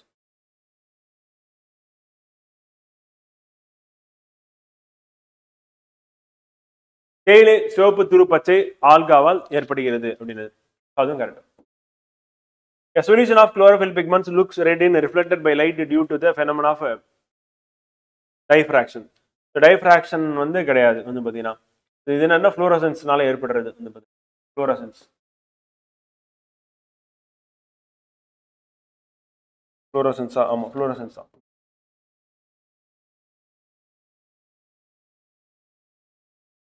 ஃப்ளோரசன்ஸ் அப்படின்னா ஒளிருதல்.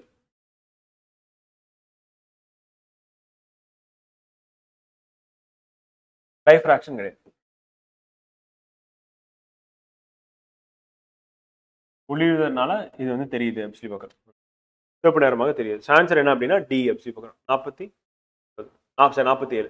அடுத்து 48. Consider the following statement. அது indole acetic acid, gibberellic acid, ethylene, தியாட்டின் அப்படின்றது கொடுத்துருக்காங்க வந்து பார்த்தீங்கன்னா எது வந்து கரெக்ட்லி மேட்ச்டு அப்படி சொல்லி கேட்டிருக்காங்க வந்து. விச் ஆஃப் த ஃபாலோயிங் பேர் இஸ் கரெக்ட்லி மேட்ச்டு வந்து. So plant hormone function and effect அப்படி சொல்லி பார்க்குறோம் வந்து. ஸோ இப்போ ஆன்சர்ஸ் என்ன அப்படின்னு பார்த்தோம் அப்படின்னா எத்திலின் வந்து ஃப்ரூட் ரைப்பனிங் அப்படின்றது அது கரெக்ட். இது கரெக்டாக மேட்ச் ஆயிருக்கு வந்து பார்த்தீங்கன்னா. ஸோ அதுக்கடுத்து வந்து பார்த்தீங்கன்னா ஜியாட்டின் அப்படின்றது செல் டிவிஷன், அதுவும் கரெக்டாக மேட்ச் ஆயிருக்கு. ஸோ அப்போ 3 and 4 வந்து பார்த்தீங்கன்னா கரெக்ட்லி மேட்ச்டு அப்படி சொல்லி சொல்லலாம் வந்து. அண்ட் 1, 2 வந்து கரெக்ட்லி மேட்ச்டு அப்படின்னு வந்து இண்டோல் அசிட்டிக் ஆசிட் அப்படின்னு கொடுத்துருக்காங்க. அண்ட் ஜிப்ரலிக் ஆசிட் அப்படின்னு கொடுத்துருக்காங்க வந்து பார்த்தீங்கன்னா. இண்டோல் அசிட்டிக் ஆசிட் வந்து எதுக்கு யூஸ் ஆகும் அப்படின்னா செல் வால் எலாங்கேஷனுக்கு வந்து யூஸ் ஆகும். செல் சுவர் வந்து பார்த்தீங்கன்னா நீச்சி அடைய.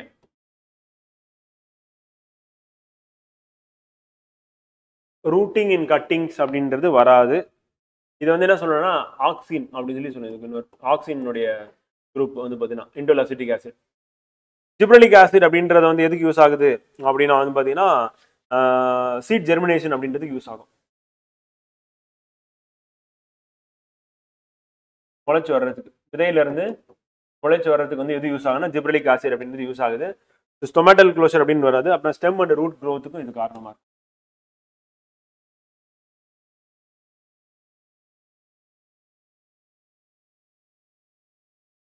இப்போ ஆன்சர் என்ன அப்படின்னு பார்த்தீங்கன்னா 3 and 4 தான் கரெக்ட்.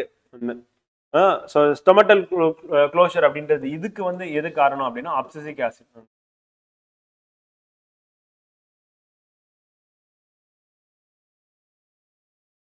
ஸோ ஆன்சர் வந்து 3 and 4 மட்டும்தான் கரெக்ட். பின்னொரு ஜோடிகளை கவனியல். தாவர ஹார்மோனானா இந்தோல் 3 அசிட்டிக் அமிலம் அப்படின்றது வந்து பார்த்தீங்கன்னா அதான் பார்த்தோம். இப்போ தாவரங்களின் வளர்ச்சிக்கு வந்து இது வந்து காரணமா இருக்கு அப்படி சொல்லி பார்க்குறோம் வந்து. ஸோ பிளான்டோட க்ரோத்துக்கு அப்புறம் செல் சுவர் வந்து நீச்சி அடைய வந்து காரணமா இருக்கு. ஸோ வளர்ச்சி அப்படின்றது சொல்லலாம் இந்த ஹார்மோன். ஜிப்ரலிக் அமிலம் அப்படின்றது வந்து என்ன பண்ணும் அப்படின்னா இதுவும் வந்து பார்த்தீங்கன்னா விதையிலிருந்து முளைத்தல்.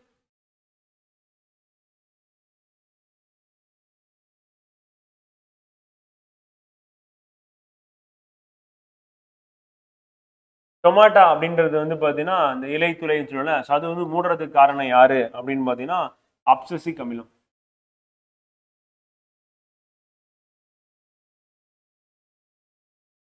இது ரெண்டு கரெக்ட். எத்திலின் ஜீலின் அப்படின்றது கரெக்ட். ஆன்சர் என்ன அப்படின்னா 3, 4 வந்து கரெக்ட். 1 and 2 வந்து wrong. And which are the following statement is correct. German silver அப்படின்றது கிளாஸ்லேயே சொல்லியிருந்தேன், அது வந்து சில்வர் கிடையாது அப்படின்னு சொல்லி பார்த்துருந்தோம் வந்து. ஸோ அதில் என்ன இருக்கும் அப்படின்னு வந்து பார்த்தீங்கன்னா ஜெர்மன் சில்வரில் என்ன ஒரிஜினலாக இருக்குது அப்படின்னா வந்து காப்பர் கரெக்ட், ஜிங்க்கு கரெக்ட், ஆனால் சில்வர் இருக்காது. அதுக்கு போல என்ன இருக்கும், நிக்கல் இருக்கும். தேர் இஸ் நோ ஜிங்க் இன் பிராஸ் அப்படின்னா அந்த ஸ்டேட்மெண்ட் என்னது, அதுவும் தப்பு அப்படி சொல்லி பார்க்குறோம் வந்து பார்த்தீங்கன்னா. பிராஸ்ல வந்து ஜிங்க் இருக்காது அப்படின்னா கண்டிப்பாக இருக்கும். இப்போ பிராஸ்ல வந்து என்ன, பிராஸ்ல கண்டிப்பாக ஜிங்க் இருக்கும். ப்ரோன்ஸ்ல தான் ஜிங்க் இருக்காது வந்து. இப்போ காப்பரும் ஜிங்க்கும் சேர்ந்தது தான் வந்து பிராஸ். பித்தளையில் துத்தநாகம் இல்லை அப்படின்னா அது தப்பு. துத்தநாகம் பிளஸ் செம்பு அப்படின்றது ரெண்டு சேர்ந்தது தான் வந்து பார்த்தீங்கன்னா பித்தளை அப்படி சொல்லி பார்க்குறோம். வெண்கலம் என்பது செம்பு மற்றும் தகரத்தின் கலவையாகும். இது correct. Bronze is an alloy of copper and tin வந்து பார்த்தீங்கன்னா. அப்போ ஆன்சர் என்ன அப்படின்னு வந்து பார்த்தீங்கன்னா நோன்னு வந்துருக்கூடாதீங்க, இல்லை அப்படின்னு வந்துருக்கூடாது. அப்போ வந்து பார்த்தீங்கன்னா ஆன்சர் வந்து 3 ஒன்லி 3. 3 மட்டும் சரி அப்படி சொல்லி பார்க்குறோம். அடுத்து 50வது கேள்வி. An element with an atomic number 36 belongs to. அணு எண் 36 கொண்ட ஒரு தனிமம் எந்த பிளாக்கிற்கு சொந்தமானது அப்படின்றது கொஸ்டின் கேட்குறாங்க. இப்போ பிளாக்ஸ் அப்படின்னு பார்க்கும்போது S block, B black, D black, F block நம்ம கிளாஸ்லையும் பார்த்தோம். எஸ் பிளாக் அப்படின்றது வந்து பார்த்தீங்கன்னா குரூப் 1, 2 இருக்குல்ல, ஸோ அது வந்து எஸ் பிளாக் அப்படின்னு நம்ம பார்த்தோம். அப்புறம் 3லேருந்து வந்து 12 வரையும் வந்து பார்த்தீங்கன்னா என்ன பிளாக் வந்து அது வந்து எஸ், பி இங்கே வரும், டி இங்கே வரும், டி பிளாக். அடுத்து வந்து பார்த்தீங்கன்னா குரூப் 13லேருந்து 18 வரையும் இருக்கிறது வந்து பி பிளாக். அடுத்து வந்து எஃப் பிளாக் அப்படின்னு லாந்தனைட் ஆக்சைடு கீழே இருக்கும். கொஸ்டின் என்ன அப்படின்னு வந்து பார்த்தீங்கன்னா அணு எண் வந்து 36 கொண்டது அப்படின்னு சொல்லி கேட்டிருக்காங்க வந்து. ஸோ நம்ம பீரியட்ஸ் அப்படின்னும் போது தொடர் அப்படின்னும் போது வந்து பார்த்தீங்கன்னா ஃபர்ஸ்ட் தொடரில் எத்தனை இருக்கும், 2 இருக்கும். அடுத்த தொடரில் எத்தனை இருக்கும், 8. அடுத்து 8, அப்புறம் 18, அப்புறம் 18. என்ன கொடுத்தாலும் 36 கொடுத்துருக்காங்க. அப்போ 2 + 8 அப்படின்னு சொல்லி போட்டிங்க அப்படின்னா வந்து நாங்கள் 10. 10 + 8 18. 18 + 18 36. அப்போ இதோட முடிஞ்சிருது. அப்போ first period, second period, third period, fourth period. அப்போ ஃபோர்த் பீரியட்ல கடைசி எலிமெண்ட் தான் என்ன அப்படின்னா 36வது தனிமம் சொல்லி பார்க்குறோம். வந்து நம்ம தனிம வரிசை அட்டவணையில் வந்து பார்த்தீங்கன்னா 18வது தொகுதி அப்படின்னு எடுத்துக்கும் போது வந்து ஹீலியம், நியான், ஆர்கான், அப்புறம் கிரிப்டான் அப்படின்னு பார்த்தோம். அப்போ கிரிப்டான் தான் என்ன 36வது தனிமம். ஏன்னா 4வது தொடரில் கடைசி. அப்போ கிரிப்டான் அப்படின்னு 36. அப்போ எந்த பிளாக் அப்படின்னு கேட்டாங்கன்னா பி பிளாக் அப்படின்னு சொல்லி பார்க்குறோம் வந்து. ஸோ பி பிளாக்கில் உள்ளது அப்படின்னு சொல்லி ஆன்சர் வந்து பார்க்கணும். ஓகேங்களா? இப்படி வச்சு நம்ம என்ன பண்ணிடலாம், போட்டுடலாம் அப்படின்னு சொல்லி பார்க்குறது. ஓகே, ஸோ நம்ம கொஸ்டின் டிஸ்கஷன் அப்படின்றது வந்து பார்த்தீங்கன்னா நீங்கள் கம்ப்ளீட் பண்ணுற ஃப்ரெண்ட் வந்து ஸோ 50 கொஸ்டின்ஸ் அப்படின்றது வந்து ஸோ நல்லா திருப்பி ரிவைஸ் பண்ணுங்கள், டெஸ்ட் ப்ராக்டிஸ் பண்ணுங்கள். ஸோ இது 2 தான் வந்து உங்களுக்கு வந்து எக்ஸாமில் வந்து அதிகமான மார்க்ஸ் வந்து ஸ்கோர் பண்ணுறதுக்கு ஹெல்ப்ஃபுல்லாக இருக்கும். அண்ட் ப்ரீவியஸ் இயர் கொஸ்டின் வந்து டெய்லி ஒரு ½ அன் ஹவர் பார்க்கறது அப்படின்றது ரொட்டீனாக வச்சுக்கோங்க வந்து. அப்போ என்ன பண்ணுவீங்கன்னா இன்னும் கொஞ்சம் நேரோ டவுன் பண்ணி எது தேவை அப்படின்ற அளவுக்கு நீங்களே ஒரு முடிவுக்கு வந்துடுவீங்க வந்து. அப்போ தேவையானது மட்டும் நம்ம படிக்கிறது அப்படின்னு சொல்லி பண்ணிட்டு போயிடலாம் வந்து. Okay, thank you. See you on another video. Next வீடியோவில் நம்ம ஜியோகிராஃபி டிஸ்கஷனில் சந்திப்போம்.